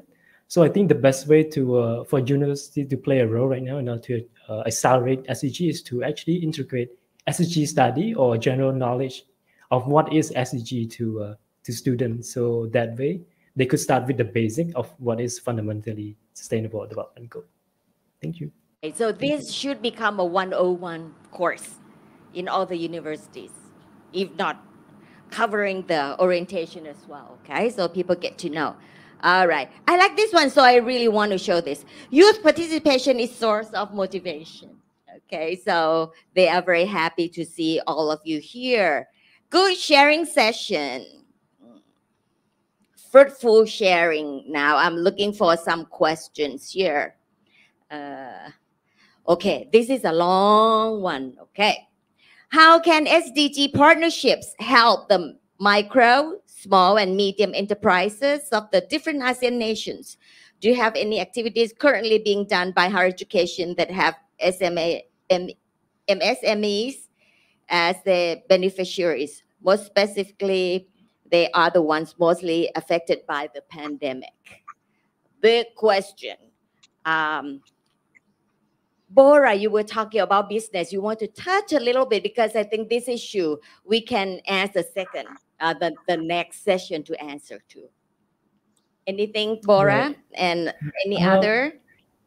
Yeah, through my, I think through my experience in general, I haven't seen like university focus on SDG partnership with SME yet, but I see the growing roles of government, especially in my context, the Cambodian government, they actually have create their own social enterprise institution to work with small and medium businesses who actually have a business that solve social problem, like especially entrepreneur who use a recycled product and turn into a new product that we can use later. For example, right straw or reusable sanitation pad or something. So this is what the role of government has been doing toward SME. Thank you.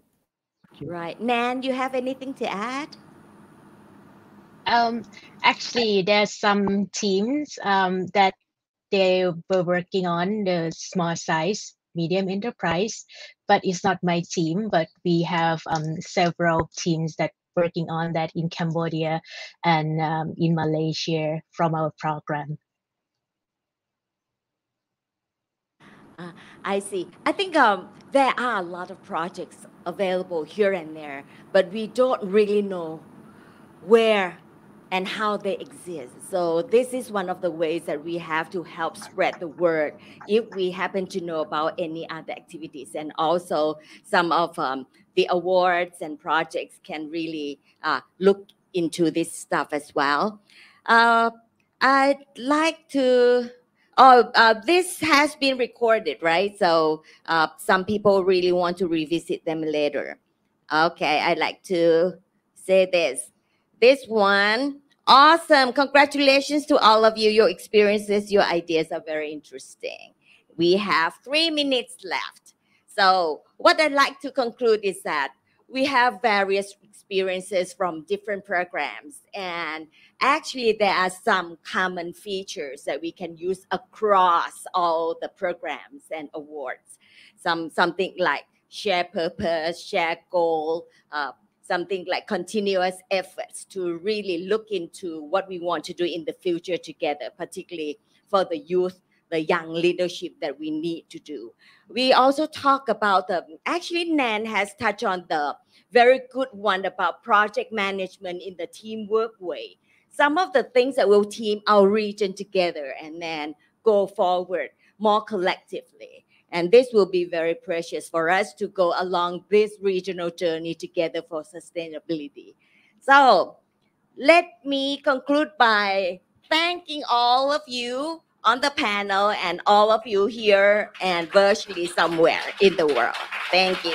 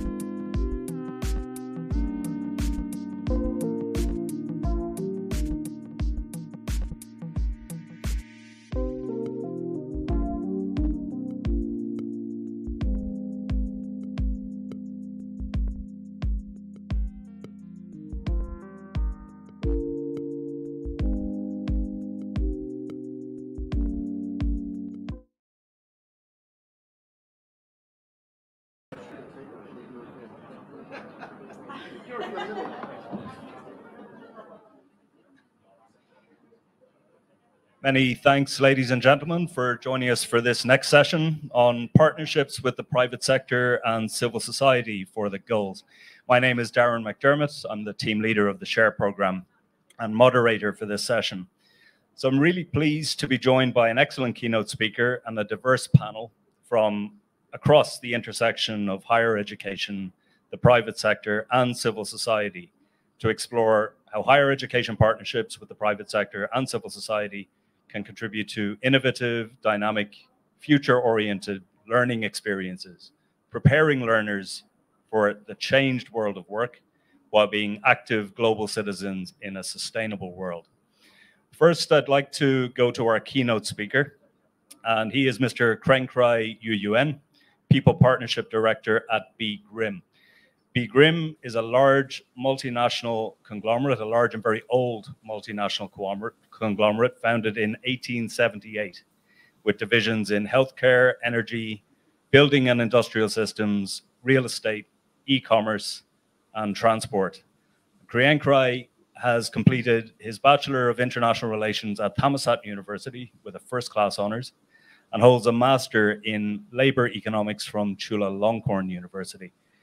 It's a pleasure to welcome you to the Policy Dialogue today, Krengkrai. I know you're in Thailand, but you're joining us online. So over to you, and look forward to your keynote. Thank you. Thank you. Thank you, Kap. Sawadee Kap. Greetings, ladies and gentlemen. It's been my honor to share our practice of doing business with compassion here at BGRIM. My name is Krengkrai, People Partnership Director of BGRIM. Yeah. Beginning with my department's name, People Partnership.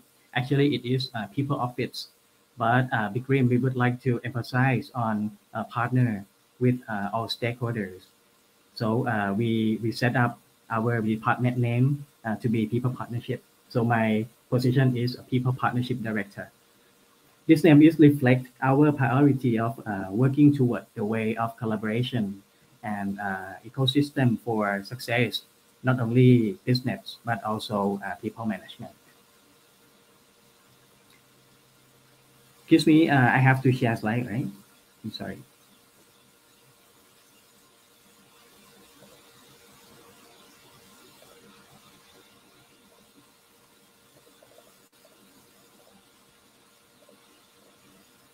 Okay, so I hope everyone see my slide. Okay, so back to 1878 or 144 years ago, Bigrim was found as the modern medicine importer. We are the group that built Thailand infrastructure, such as Rangsit Canal. As you know, Rangsit Canal is the largest infrastructure project in Southeast Asia over 100 years ago. And Bigrim as the being an instrument force in creating the telegram that we used in the past. Until now, we diversify our business, aligning with a fast-moving world. We have energy, as you know, and we try to be creating eco-friendly power sources. We try to create innovations and also another business like healthcare and digital solutions. So for now, currently, we have six business units under Bigrim, comprising of industrial, healthcare business. We also have lifestyle, capital investment, digital, and the last one, which everyone recognizes as, is power business. Our philosophy is doing business with compassion for the development of civilization in harmony with nature.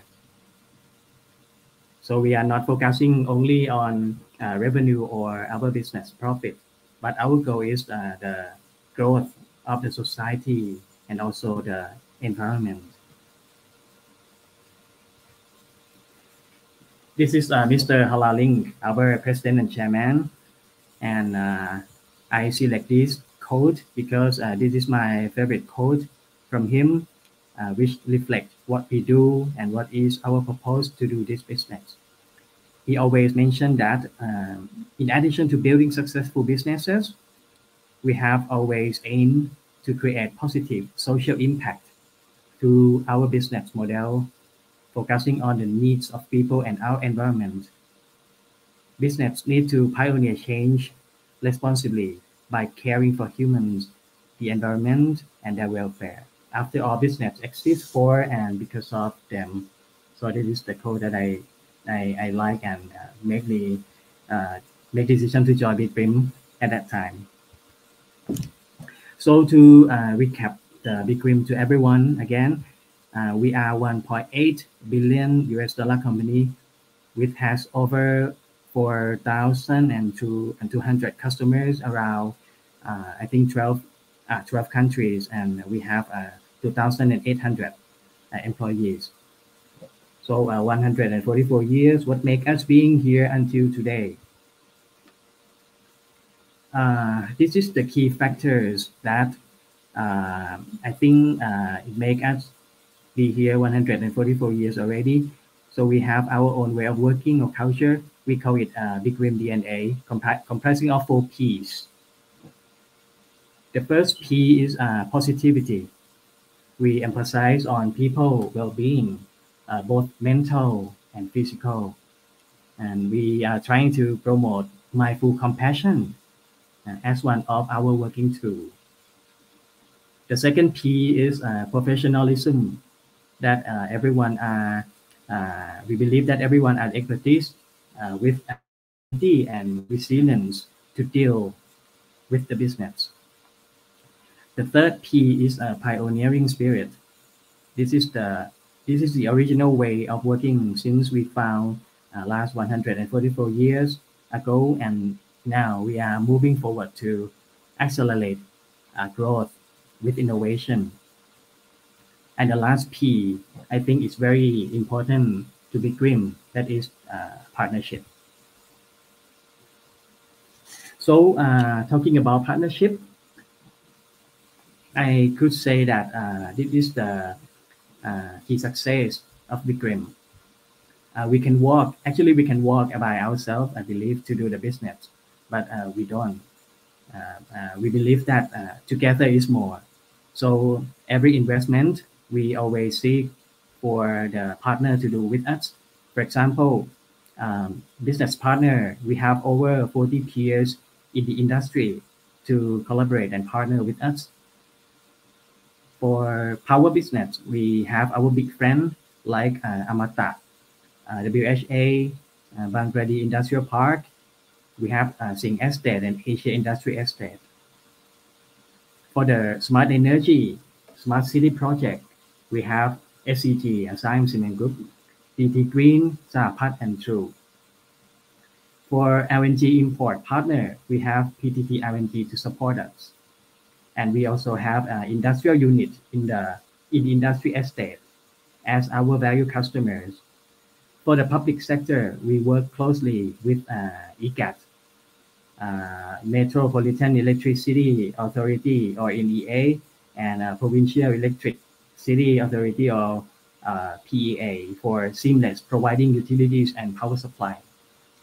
And lastly, for developing the education, new generation workforce, talent, new business model, we have GIC and Harbor Space for innovation company.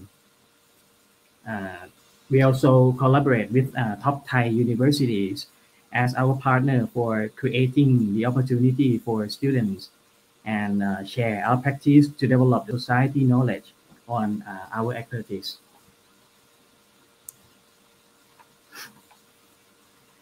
So now and in the near future, we are confronting with these four challenges. Decarbonization. We aim to be net zero carbon emission company by 2070. For disruption and digitization, we are going to transform our company to innovation company with our partners.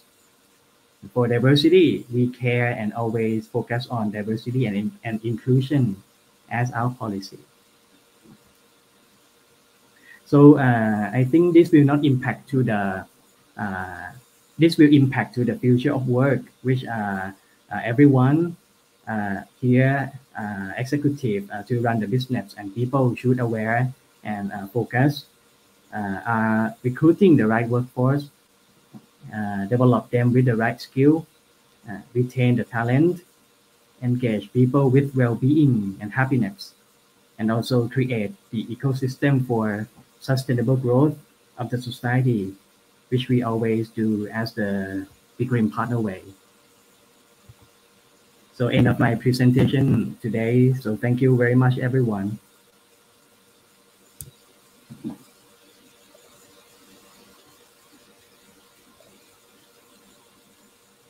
An interesting philosophy of business, and we look forward to following the activities of BigRim and your partnerships as we go on. So thank you once again for joining us today. Thank you. Thank you. Great. So I'd now like to move to the panel component of this session. And we've a really interesting and diverse panel today. Joining us in Bangkok is Ms. Aum Patanathai, the CEO of Generation Thailand. Joining us online, also I believe in Thailand, is Dr. Virot Chirapadnanakul. My sincere apologies if I've butchered your name. He is the managing director and co-founder of Schooldio, Thailand. Joining us virtually from Kuala Lumpur is Dr. Haja Yatila Zainal Abidin, CEO of Yayasan Sime Darby, Malaysia. And also with us in Bangkok is Mr. Bob Fox, Vice President, European Association for Business and Commerce, or Eurocham, Thailand. First up is Aum from Generation Thailand, who's over 10 years experience in the education and international development field, both at the policy and grassroots level. And prior to joining Generation Thailand, she worked with Right to Play and using sport and play to protect, educate, and empower vulnerable children and youth across Thailand and beyond.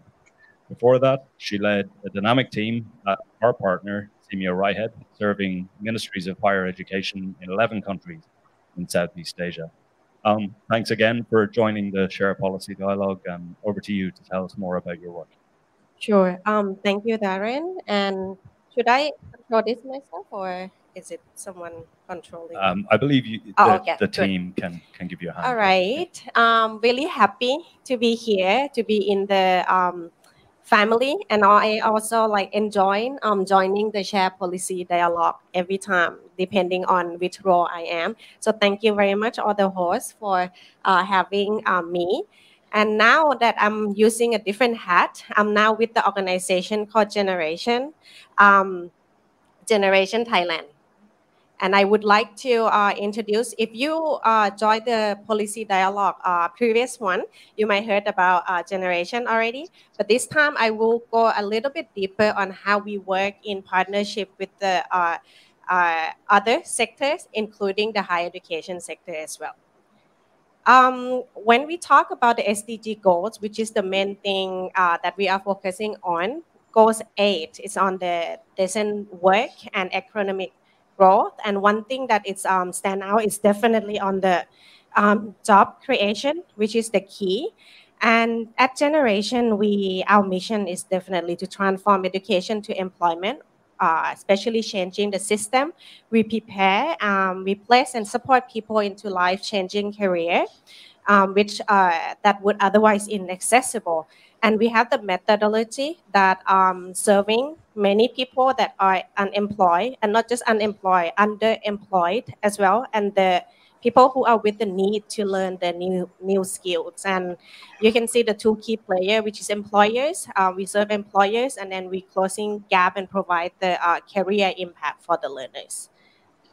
For Generation, we actually was quite new compared to BGRIM before, which is like being in Thailand for a long time. Generation has just launched actually in 2015. We launched by McKinsey and Company in America. And because at that time we are all over the world, we see that the gap between the graduates and trying to find a job, and the employer also seeking for the right talent still there. So it started, McKinsey launched, and then we spin off as our own nonprofit social organization. And in the past, we are focusing only for the youth, and which is the recent graduates. When the COVID-19 happened, we saw the need that we saw the disruption, COVID happened, people lost jobs. So we have a new program called Regeneration as well, and focusing on the mid-career and emphasize on the lifelong learning. And even though we are young, we expand quite fast. So now we are in 17 countries. In Thailand, we just launched last year, actually, and start everything full stream this year. Globally, we serve about 50,000 graduates already, and we try to emphasize a lot on women and also people with dependent.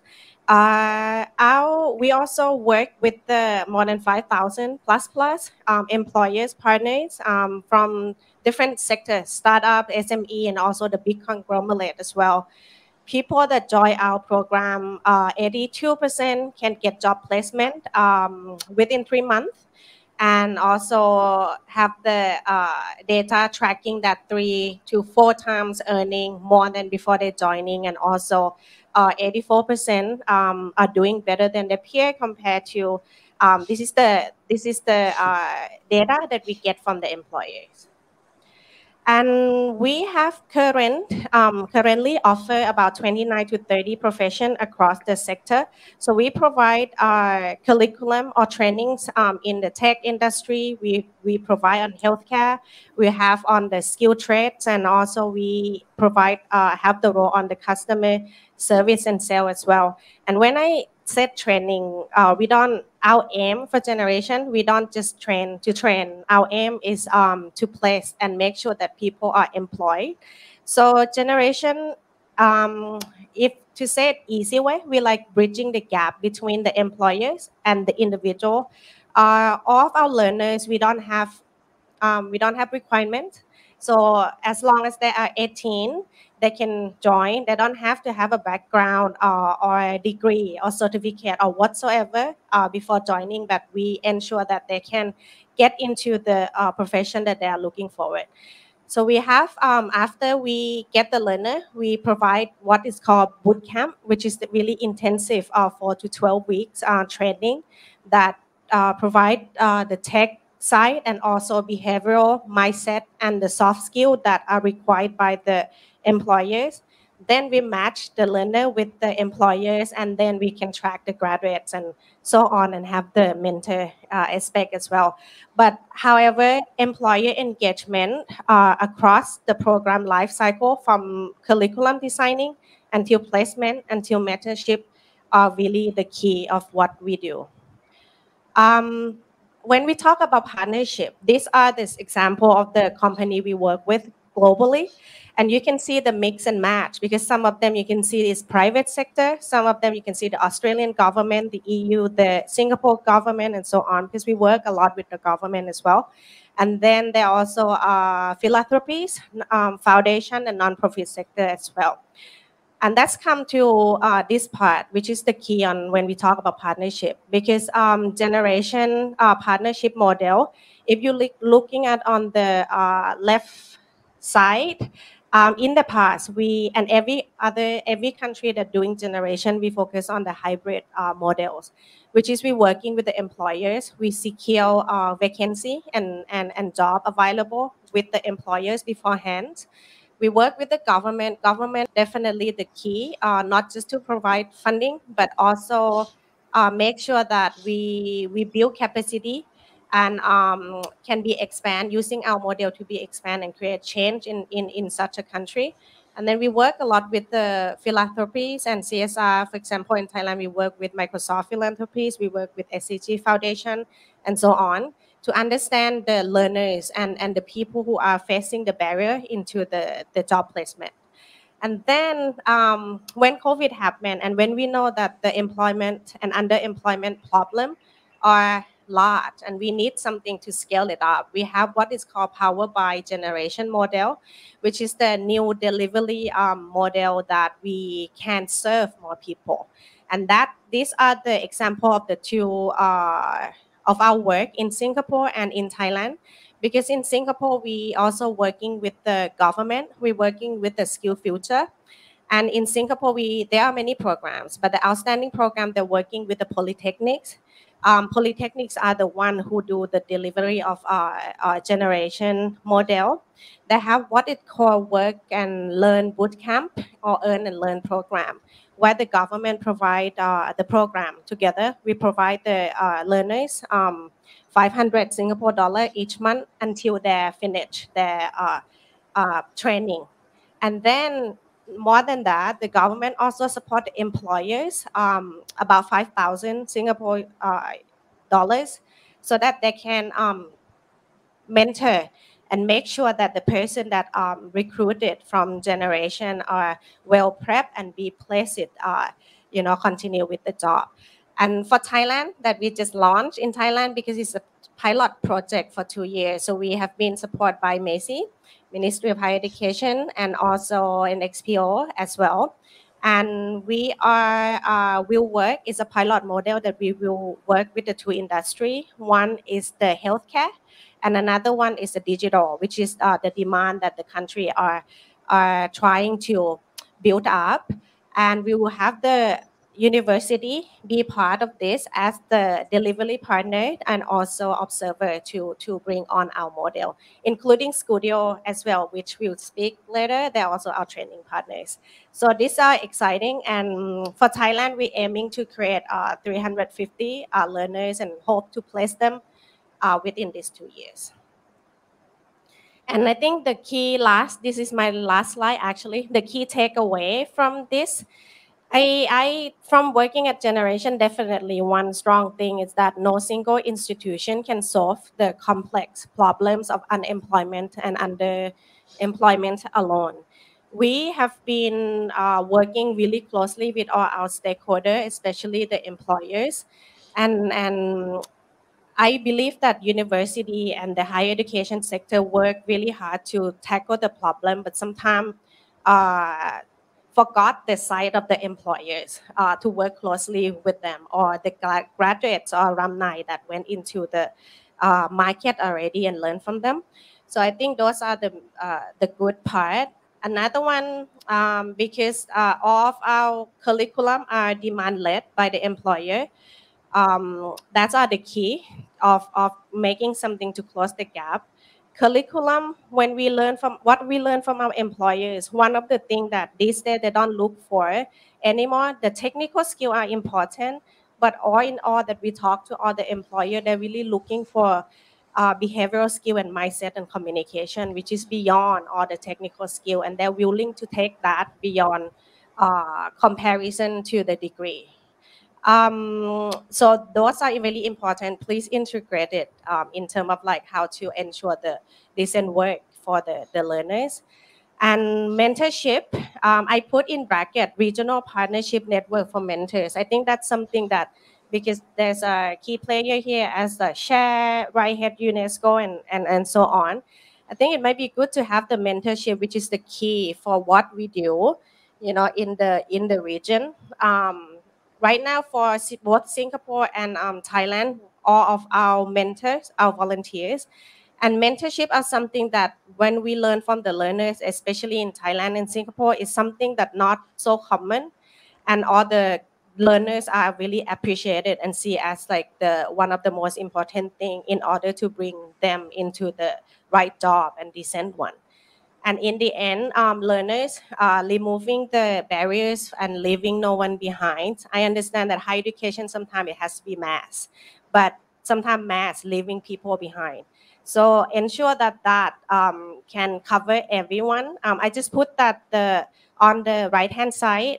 That's one of our cohort in England a while ago, in 2019, but just to show, this is the role that we come up, which is a crowd support practitioner for Amazon.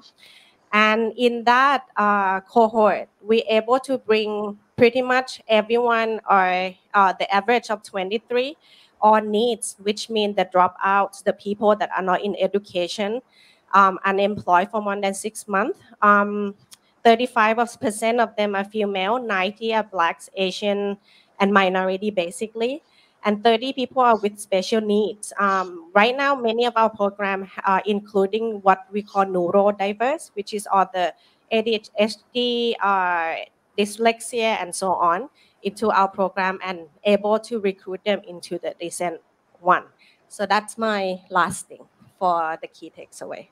Thank you. Thank you so much, Alma. It's really great to see the impact of your work in a relatively short space of time, and how inclusive a platform it is. So much appreciated. I'm sure there will be many questions on that.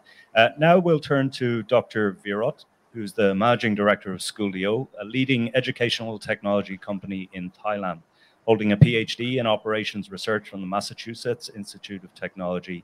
He was previously a data scientist at Facebook. On returning to Thailand, Dr. Virot co-founded Schoolio with a mission to help individuals master today's most in-demand skills and empower businesses to build the workforce of the future. Additionally, he's a strong advocate of tech for social good. Dr. Virot, thanks very much for joining us today, and look forward to your presentation. Thanks for having me here today. It's a pleasure for me. All right,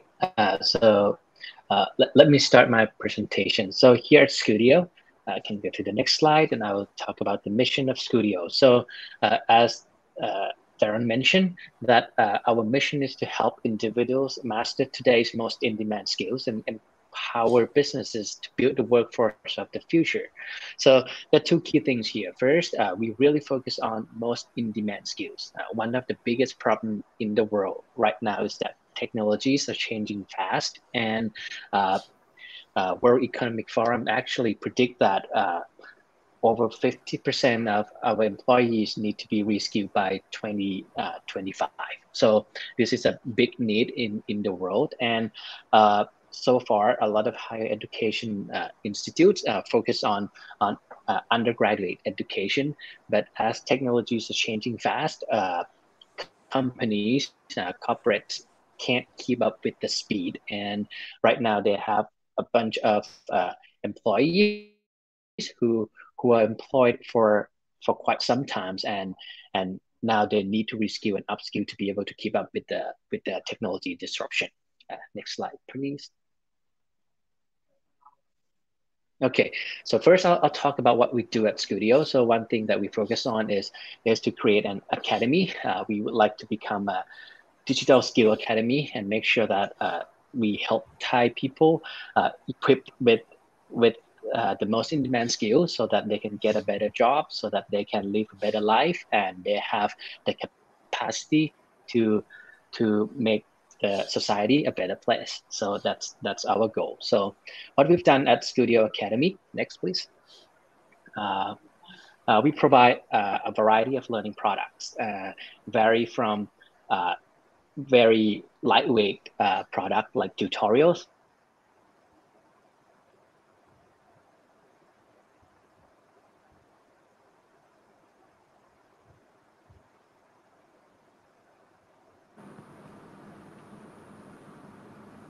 Not sure if we've lost Dr. Virat.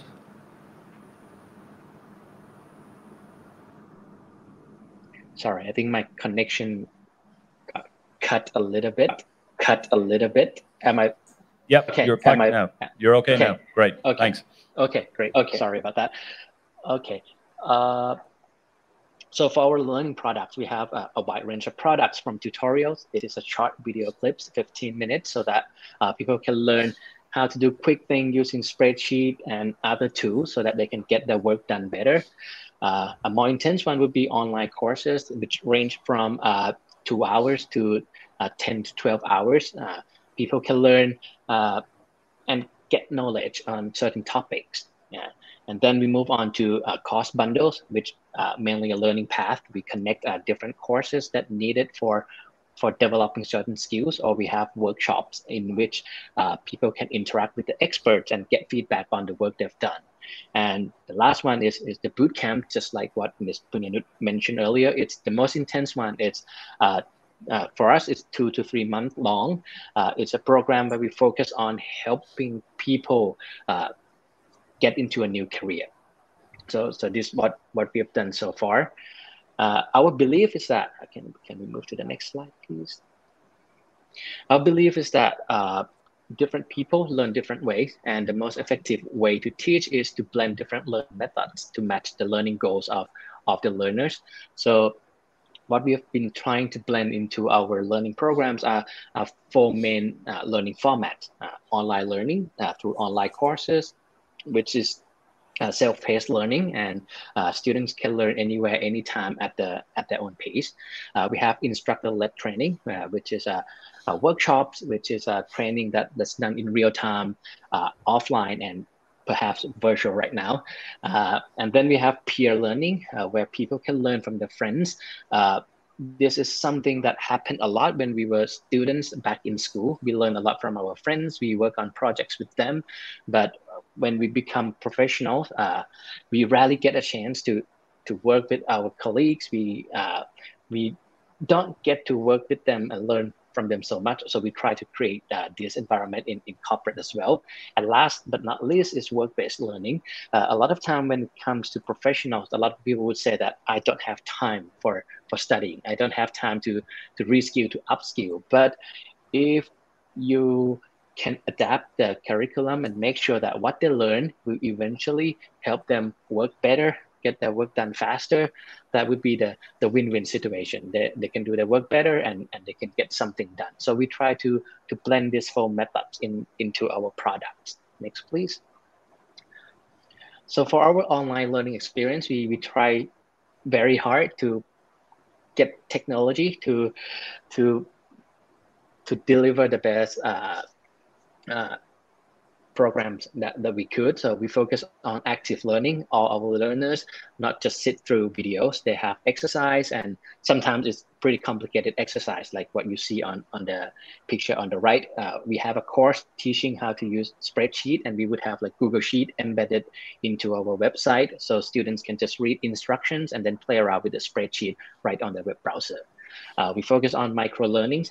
We chop the videos into a smaller segment so that working professionals can learn like 1 module at a time, a few videos at a time, and then they can continue regularly every day. We also try to have learning support. We have a Slack channel. We have a forum where people can discuss about the course, ask questions to the instructors. Analytics built in of time. A company asks us to provide an online course for say like 100 or 200 employees. One thing we try to do is that to help them keep up with going with the students, how many students have completed, where do they stuck, and what are the progress, so that we can help manage the program and make sure that most people can complete the course as we wish. And last but not least, we also have Learning Assistant. We have our mobile app, and then as you all know, most of us, when we apply for an online course, we normally don't get it. So how can we maximize that? So we try to know at the right time, say after a week that they sign up, if they haven't made any progress at all, we would have like a notification to notify them, like, why don't you just hop on for a few minutes today, and just to keep momentum going. So this is what we have done to make sure we maximize the online learning experience. Next, please. For instructor-led training, it was quite easy before the COVID. We just show up and teach. But now that the COVID hit us, we try so hard to make virtual workshops as good as the face-to-face version. And what we found is that we can use technology and make it better than what we have done in the past. In the past, when you train in a big room, there would be a lot of people got left behind at the back of the room. But now, right in your computer, you will see the screen very clearly. You would see the work of other teams clearly shown on the screen, and that actually increased a lot of participation. So one thing we have tried to do, and we actually want other people to do, is to do what we call pre-production. We don't just call in Zoom and let the instructor like do it the normal way. We set up studio so that instructor can stand, and just being able to stand, I think the energy in the classroom changed dramatically compared to just sitting and talk to the screen.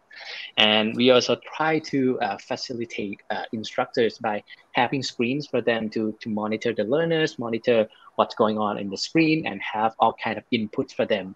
For example, they can write on a tablet, they can switch to a computer screen, and they can do many things that they wish. And this has really helped, because for most professional instructors, they rely on feedback from the learners. They need to see like how they're reacting with the class and stuff. So by being able to set up this kind of setting, we feel that we achieve our goal of making our workshops as good as face-to-face training.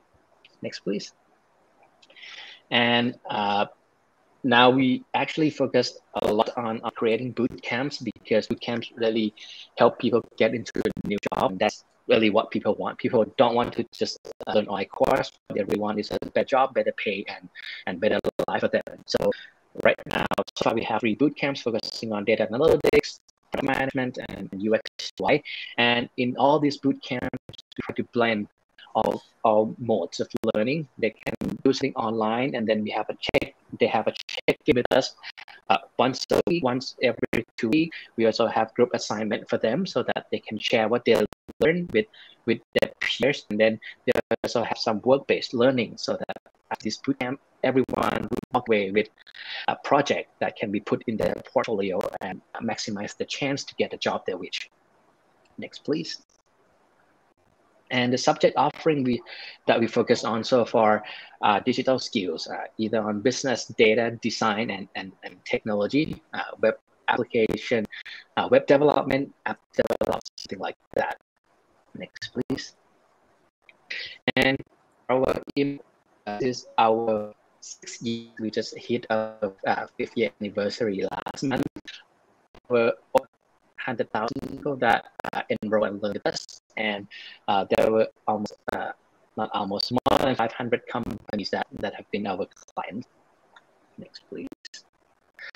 That was the first part. We try to create a high quality education, and we try to create workforce of the future, so that these people can help drive digital economy. So that our first 2 SDG goals that we try to do as a company. But on the social impact side, we also try to help reduce the inequalities. So what Scudio have done is that we try to provide scholarships in most of our classes. Next slide, please. So in our book, we provide scholarships for for students who actually have very high potential. We believe that those students with high potential, they just need a little more nudge, and then they can be like greatly successful in their career. So we pick this top group and make sure that they can join our program, which is pretty costly for students, but it's considered reasonable for corporate clients. So we provide this opportunity. Also, next please. During COVID, we know that a lot of professors in universities are struggling with online teaching. So we try to help them by asking them to submit a syllabus to us, and if we have any courses that match what they teach on their course syllabuses, we provide access to their students for free, so that the students can come and learn these online courses at their own pace. And for the last 2 years, there were over 5,000 students that we supported so far. And here's the highlight. What I mentioned so far, it's not very sustainable for us, because we do help students with our own money, and we can only help so much. We can't do everything we wanted to do, but with partnerships, we can actually do a lot more. So we do a lot of partnerships to help bridge all the gaps. So next slides, please. I'll go through some of the examples of partnerships that we have done. First, we have partnerships with many leading tech companies like Line, Google, Lazada. Done is that this company would like to adopt that technology. Say Line would like people to use a chatbot. Google would like to have more Android developers, and Lazada would like people to sell more stuff on Lazada platform. So they have these needs. So for us, we have expertise in creating course and good content, and at the same time, all the learners, they would like to access to this good knowledge for free or at very low cost. So what we have done is that these companies are willing to pay us to create the content, so that we can provide this content for free to learners. And this was hugely successful. Like for online courses by Line developers, there were over 5,000 people signing up, and they learned how to build chatbot for their own SMEs and e-commerce. Next, please. And this is what we have done with Generation. So Generation was so great at bridging the gap, as Ms. Punchen said. And what we're good at creating content, deliver content, but we don't have the capacity to give our students more chance for employment, and we don't have that connection with companies just yet. So we partner up with Generation so that we can work together and make sure that we can have this huge impact with those underemployment and get them decent jobs. Next, please. We also work with private sectors. This is KBTG, which is a subsidiary of KBank, which is one of the biggest banks in Thailand. And if you all know, there are talent wars these days. Everybody compete for programmers, and their salary is getting higher, higher, and higher. There are a lot of money going on in the headhunting space. People keep stealing talents from one company to another company, but that doesn't create a bigger pool of talent. So we talk to them and try to work with them. Why don't we try to have this training program so that we have a bigger pool of talents, and at the same time, KBTG can hire these students afterwards. So we create this kind of program. So it's kind of win-win-win for all. So still we create content, and we don't have to worry whether these courses sell or not. Students can learn with us. Guess it's not free, but it's very cheap, 5,000 per person. And KBTG, they only get PR. They also get people ready to line up after the training interview for job at KBTG. Next, please. And last but not least, we also try to work with local universities. So recently, we worked with Chulalongkorn University. They have the academic excellence with a great team of faculty members. For us, Studio, we consider ourselves an industry expert in online learning. We want to become that operating system. We know how to sell, we know how to do marketing. We have our online learning platform ready. We have clients as a corporate client. So we want to become an operating system for them. So next slide, please. Last month, we just launch a new initiative with them called Degree Plus, lifelong learning beyond degrees, to create a platform that we bring out good knowledge from university and make it available, more accessible to general public, and also companies that would like to pursue goals like sustainability, try to support aging society, and try to adopt latest technologies into the companies. And that's it that I want to talk about Scoodio. And as you all can see, the partnership was one of the biggest part that we do. It's really help us move forward. We always want to provide good education at no cost, but it's not possible for us as a company to do that. But with partnerships, we have people who can support us, and we align our goals perfectly, and that benefit everyone in the society. So that's all from me. Thank you very much. Thank you very much, Dr. Virat. That's really very interesting, and yeah, underlining the importance of partnerships to allow you and the work you're doing to scale and reach more people. So exceptionally important. I'd now like to move swiftly on and introduce Dr. Haja Yatila Zainal Abidin, CEO of Yayasan Sime Darby in Malaysia, or Sime Darby Foundation, a position which she's held for more than 12 years. YSD is the philanthropic arm of the 3 Sime Darby companies, Sime Darby Berhad, Sime Darby Plantation Berhad, and Sime Darby Property Berhad. So Dr. Yatila, over to you. Thank you very much. Thanks, Darren. Good evening.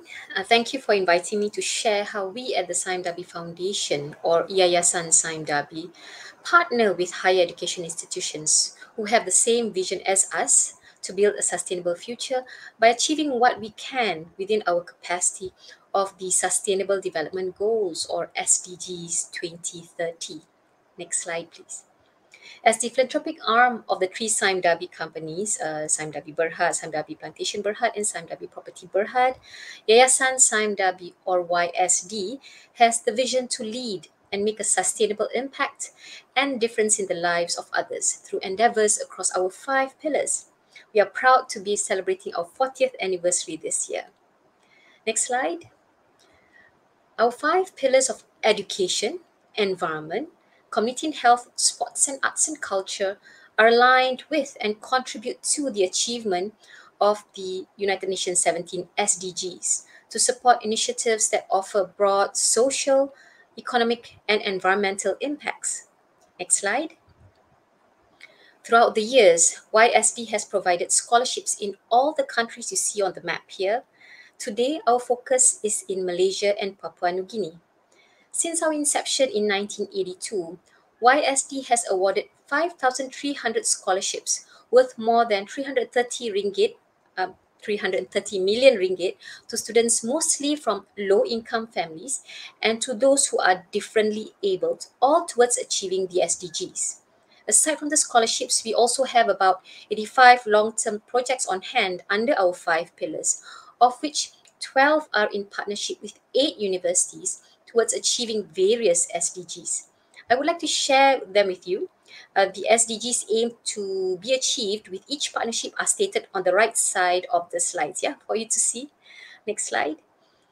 With the National University of Malaysia, or UKM, YSD provided a 15 million ringgit endowment for the UKM YSD Chair for Sustainability, where agreed KPIs are to be achieved every 2 years for a period of 10 years that focus on impact in zero waste, climate change, smart partnerships with communities, and nurturing future talents. The second collaboration with UKM is the construction of the cricket oval with 1.4 million ringgit support to develop cricket amongst youth towards good health and well-being. The third project with UKM is the support of 530,000 ringgit for UKM's Centre of Ear, Hearing and Speech Public Health Education Initiative, which is the Act Now, Hears Now program to address issues of hearing impairment in children with greater public awareness, parental empowerment, and effective management among healthcare professionals. Next slide, please. Our partnership with University of Malaya enables us to, number one, work with its Center for Development Studies on the Royal Professor Unku Aziz Chair towards poverty eradication with an endowment of 2.5 million ringgit. And number 2, work with the charity arm of its medical center to purchase the necessary equipment for poor patients who are financially constrained but are in critical need of surgery to live. With YSD's committed funding of 9 million ringgit for 12 years, we have saved almost 1,000 lives so far. Next slide. We have 2 project collaborations with the University of Nottingham, Malaysia. The first one is a partnership that started way back in 2012 towards human-elephant coexistence management to save the endangered species under the Management and Ecology of Malaysian Elephants, or MEME, research project with a commitment of more than 8 million ringgit. The second collaboration is Assess Corp, with a commitment of about 1.5 million ringgit to address impending global food shortage due to effects of climate change, focusing on underutilized crops by using scientific research and capacity building while increasing livelihoods of poor families through the production and sales of underutilized crop products. Next slide. We are in partnership with Ohio University Center for International Studies with a $750,000 endowment for the Tun Razak Chair, named after Malaysia's second Prime Minister. The chair has been in existence since 1979 and has seen 15 Malaysian scholars as intellectual ambassadors. The Tun Razak Chair aims to introduce and raise awareness in the US on Malaysian history, culture, economy, and social and political issues. Next slide. We are also in partnership with University Technology Mara to support a pre-diploma program that provides a second chance to extremely poor students who are unable to secure university placements after their national high school examinations. So far, we have committed 11 million ringgit that has assisted almost 7,000 students. Not only do an average of 80% of them make it to tertiary studies, I know of a few who even went on to do their postgraduate degrees. These youth are now able to bring their families out of poverty armed with tertiary education qualifications. Next slide, please. We are supporting University Malaysia Sabah with a commitment of 2 million ringgit for 3 years to restore 102 hectares of hilly forest and riparian buffers within the all palm landscapes of the Saim Dabi Plantation Sandakan Bay Estates with research and student capacity building. We intend to develop an e-manual to be made available to the public on the most cost-effective and impactful approach to increase biodiversity in oil palm plantations. Next slide. YSD is working with University Utara Malaysia to address the critical dropout issue among more than 10,000 at-risk secondary school students in the state of Kedah in Malaysia, working with the State Education Office and the Ministry of Education. This partnership sees YSD support of 450,000 ringgit in a project that integrates 3 research areas towards impact on the ground with set KPIs and deliverables to be achieved to reduce school dropouts. Next slide.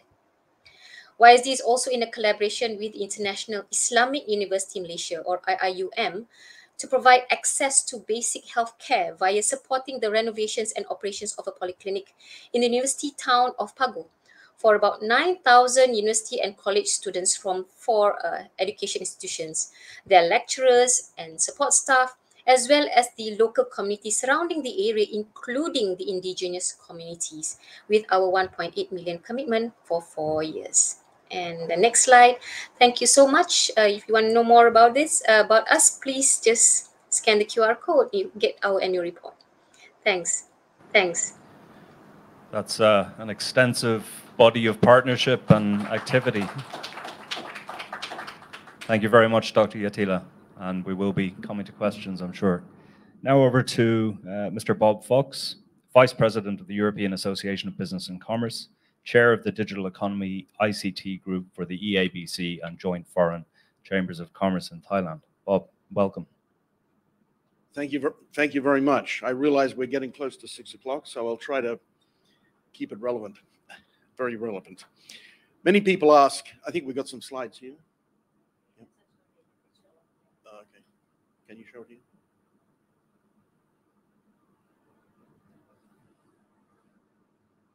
It doesn't show on this screen. Oh, well, let's start in the interest of time. Many people ask, why does a Chamber of Commerce, where does this go? Okay. Many people ask, why is the Chamber of Commerce interested in education? Why is the Chamber of Commerce interested in sustainability? And moreover, if you put these two things together, why would we be interested? Well, if you look at Thailand as an investment destination,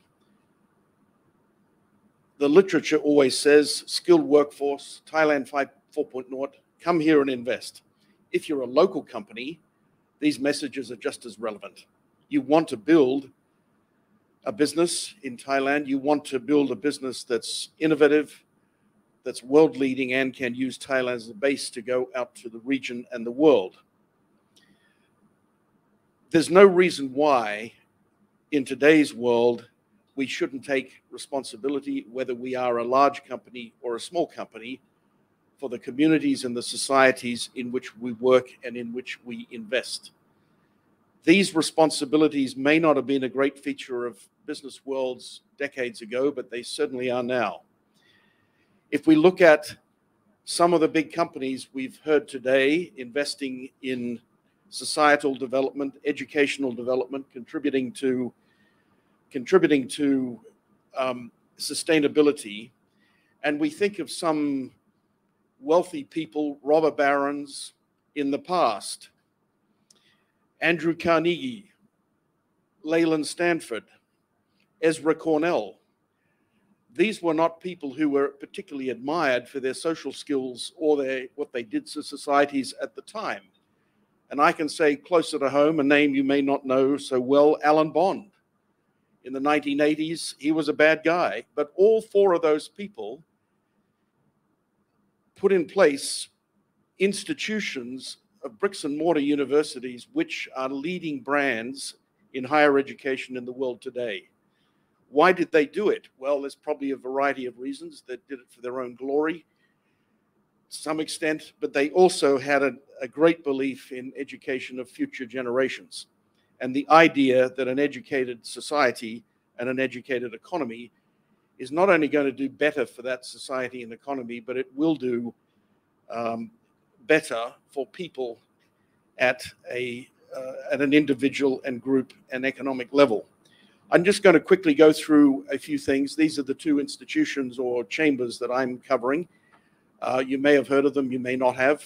The Joint Foreign Chambers of Commerce is 34 foreign chambers, been around for 45 years, 9,000 end-member companies. The EABC or Eurocham Thailand has a limited number of direct member companies, been around for 11 years, really promoting European business and trade, but in both cases heavily involved in advocacy. And we'll come to see a bit later some of the things that they're focusing on more interestingly and more recently. So what we find is that the means of doing education and training in Thailand are somewhat limited in terms of really investing, if you want to take advantage of investment promotion. So for example, the BOI promotes human resource development, but it's mainly in science and technology. And there are political reasons for these limitations. We work to remove the political reasons. Many people comment on the education system in Thailand and the idea that we do too much rote learning. So if we've looked at the kind of skills that are being inculcated in the speakers that we've heard before, it's about digital skills, it's about developing inquiring minds, it's about critical thinking. These are somewhat out of sync with the 12 pillars that the government leaders in this country promoted a couple of years ago. Are they intentionally that way? I don't know. But definitely, if we go down that channel, we are not going to develop inquiring minds and critical thinking skills, and therefore changes in education. So we need to see changes where at the primary and secondary level in terms of the whole education apparatus and teacher source pool and training. Let's go on to the next topic.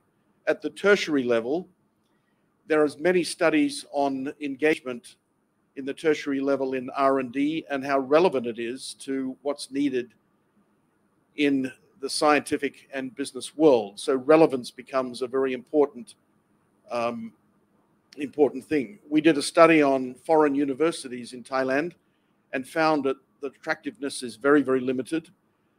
You can see big name foreign universities in certain other ASEAN member states, such as Malaysia and Singapore, very limited in Thailand. There was an OECD report mid-2021 that showed a great mismatch between skills and demand in Thailand.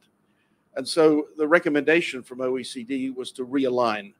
So what we've heard today perhaps is some efforts to do that realignment in effect by looking at developing skills which are more aligned with what people need. I want to mention a project called JFCCT Passport. It's a working title. It's just being developed now with a couple of pilots going on. This is an idea about high quality vocational learning, partnering with a leading private secondary school to transfer the bases of the learning. It's only just getting off the ground. The principles are being informed, ambitious, engaging, personal, and collaborative. The base level vocational training is about bridging the gap between the classroom and the workplace, mapping a one-of-a-kind learning journey, helping young people to thrive at work, seeing business challenges. And then in this, there's going to be various skills where people can compete in a digital first world. So clearly, digital skills are terribly important. And then we have critical thinking, problem solving, adaptability, and resilience as the things that are being taught. This is being developed. It is nowhere near as developed as you've heard from some of the other speakers today. It's called Passport because it's entry level and it's designed to be built upon for vertical sectors. So for example, hospitality, manufacturing, and others. Thailand has a fantastic reputation in hospitality. In 2019, we had 39.8 million foreign tourists. In 2020, they're all in the first 3 months, 6.7 million. And in 2021, something like 400,000. What's it going to be this year? Estimates are about 3 to 4 million. But this is a huge difference on impact on GDP. 2019 was close to 20%. There is a great need to make the hospitality industry greener and upskilled. And the reskilling of the hospitality industry, which has been gutted by people moving away, by people going through the so-called Great Resignation, and unfortunately, in many cases, people being let go who do not appear in unemployment statistics because they're doing part-time work elsewhere. So what you see in the unemployment statistics is not an accurate reflection of what's going on in some of these sectors. So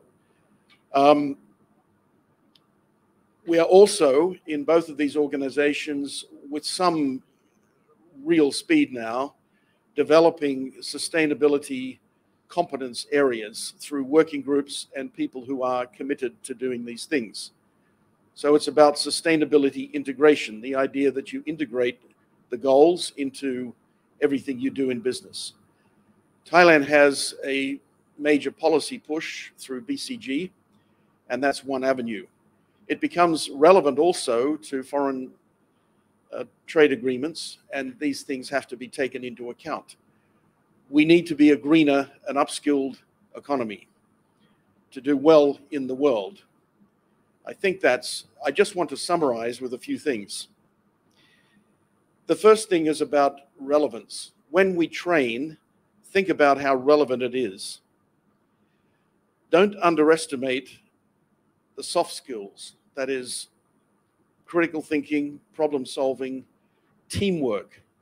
These things are absolutely essential, sometimes more essential than technical skills.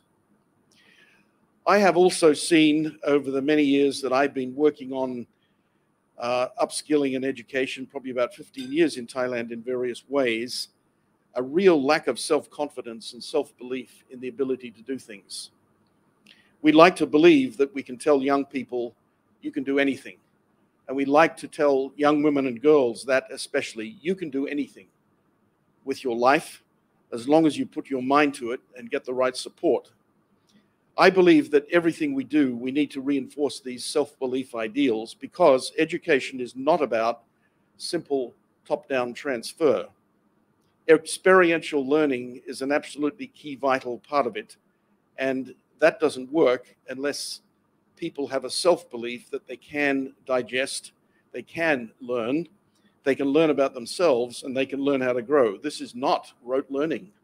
This is about empowerment, and this is terribly important. So I would like to leave these thoughts with you, and I invite any of you to join us through the various chamber organizations. Please get in touch with me or just go to the websites mentioned. But we really want to make sure that we are developing more about education, reskilling, and also making sure that our businesses are more sustainable. Thank you.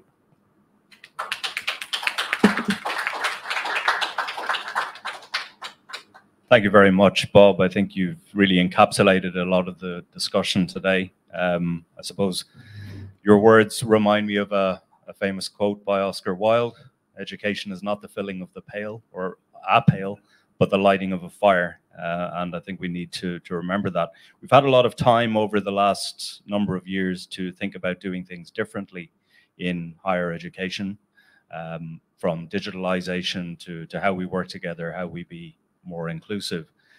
But I'd like to ask our panelists today, and perhaps a bit of a synthesis of some of the questions that have come in, what do they see as being the key and the key item that would need to change to ensure stronger and more sustainable partnerships between higher education institutions, civil society, and the private sector? So very much from your own perspectives, what do you see as the key catalyst to ensuring more sustainability in these partnerships?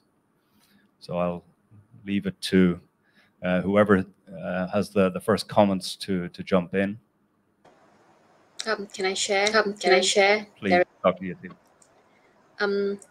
For us to work together, for these partnerships to work sustainably, we'll need to have the same objectives, the big main objectives. Going to the SDG 17 objectives, safe.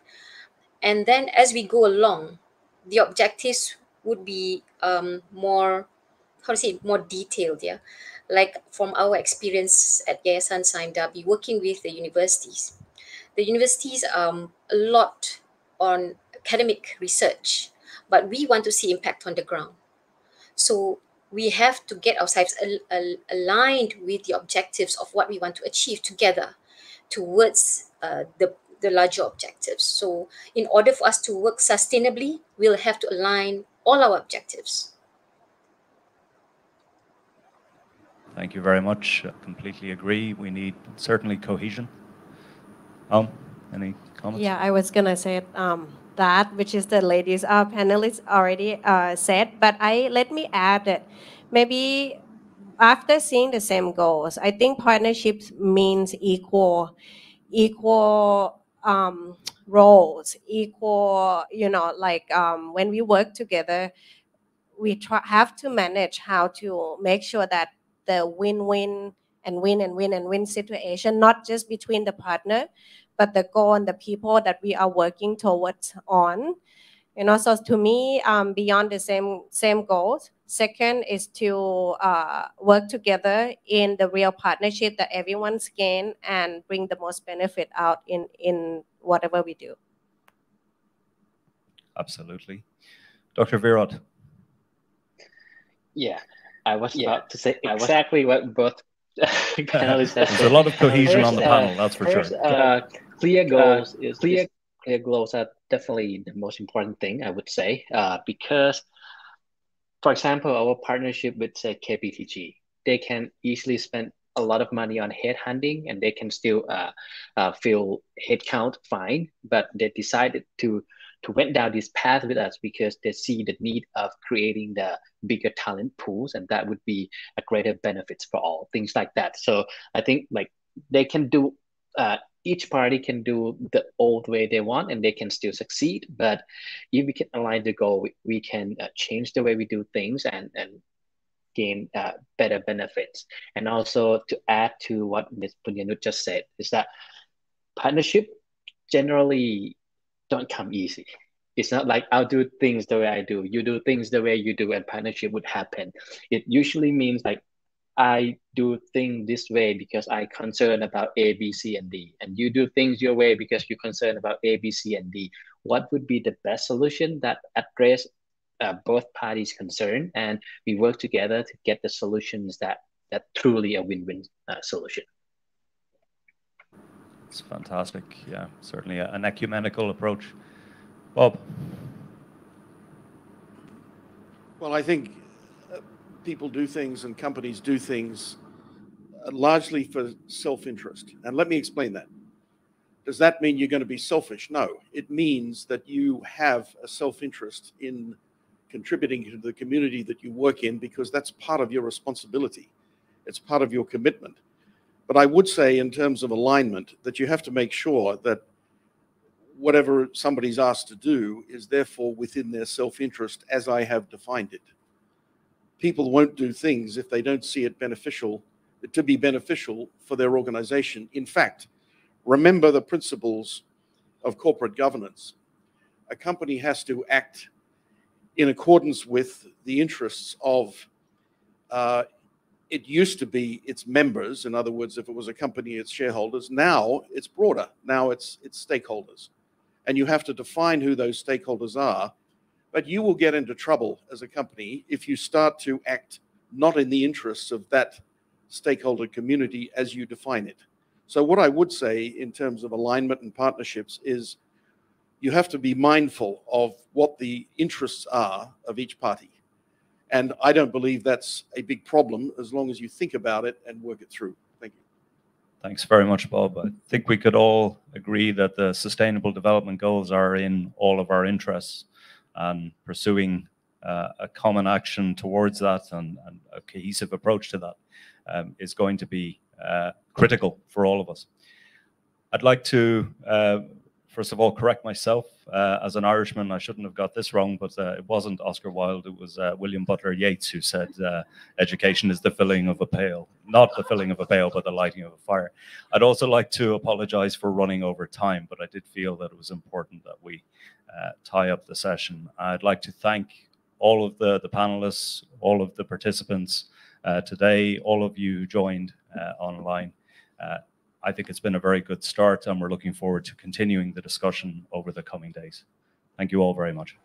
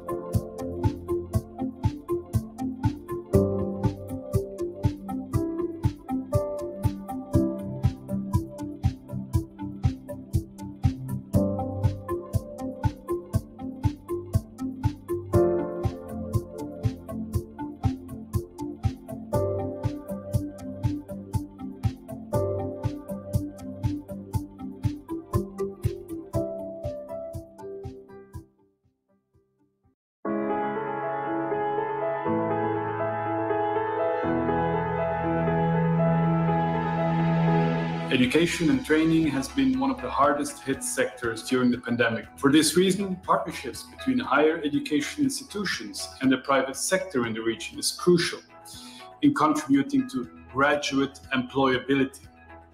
University and the employer engagement is not just an option, but a necessity to produce a competitive and future-ready workforce.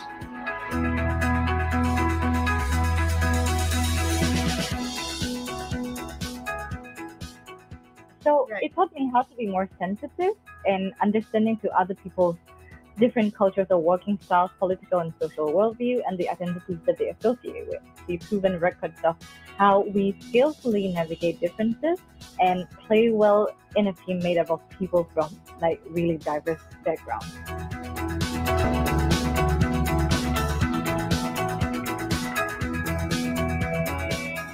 If we do nothing about the curriculum, our basic curriculum now, and the world continue to change, there will come a day where our students are equipped with knowledge that is not what the world comes.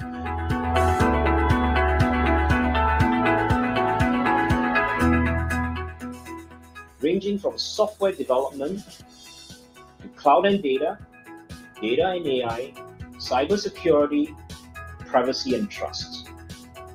This is really going to be the main type of opportunities that is out there.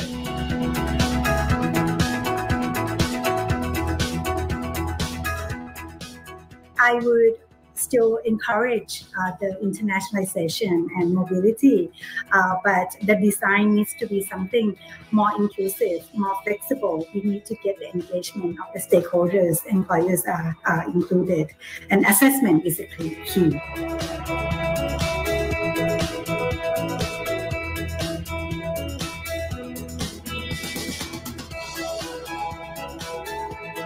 Congratulations on the official launch. The EU is very proud to support this process in ASEAN through the SHARE program. I am extremely pleased that the EU and through the EU SHARE program has launched the communities of practice. The importance of a community of practice goes beyond the exchange of ideas within the community, but actually the unity and collaboration between practice and policy. The SHARE program continues its commitment to support the future readiness of ASEAN students and graduates through the implementation of digital modalities of internationalization, such as virtual exchange, collaborative online international learning, and digital credentials.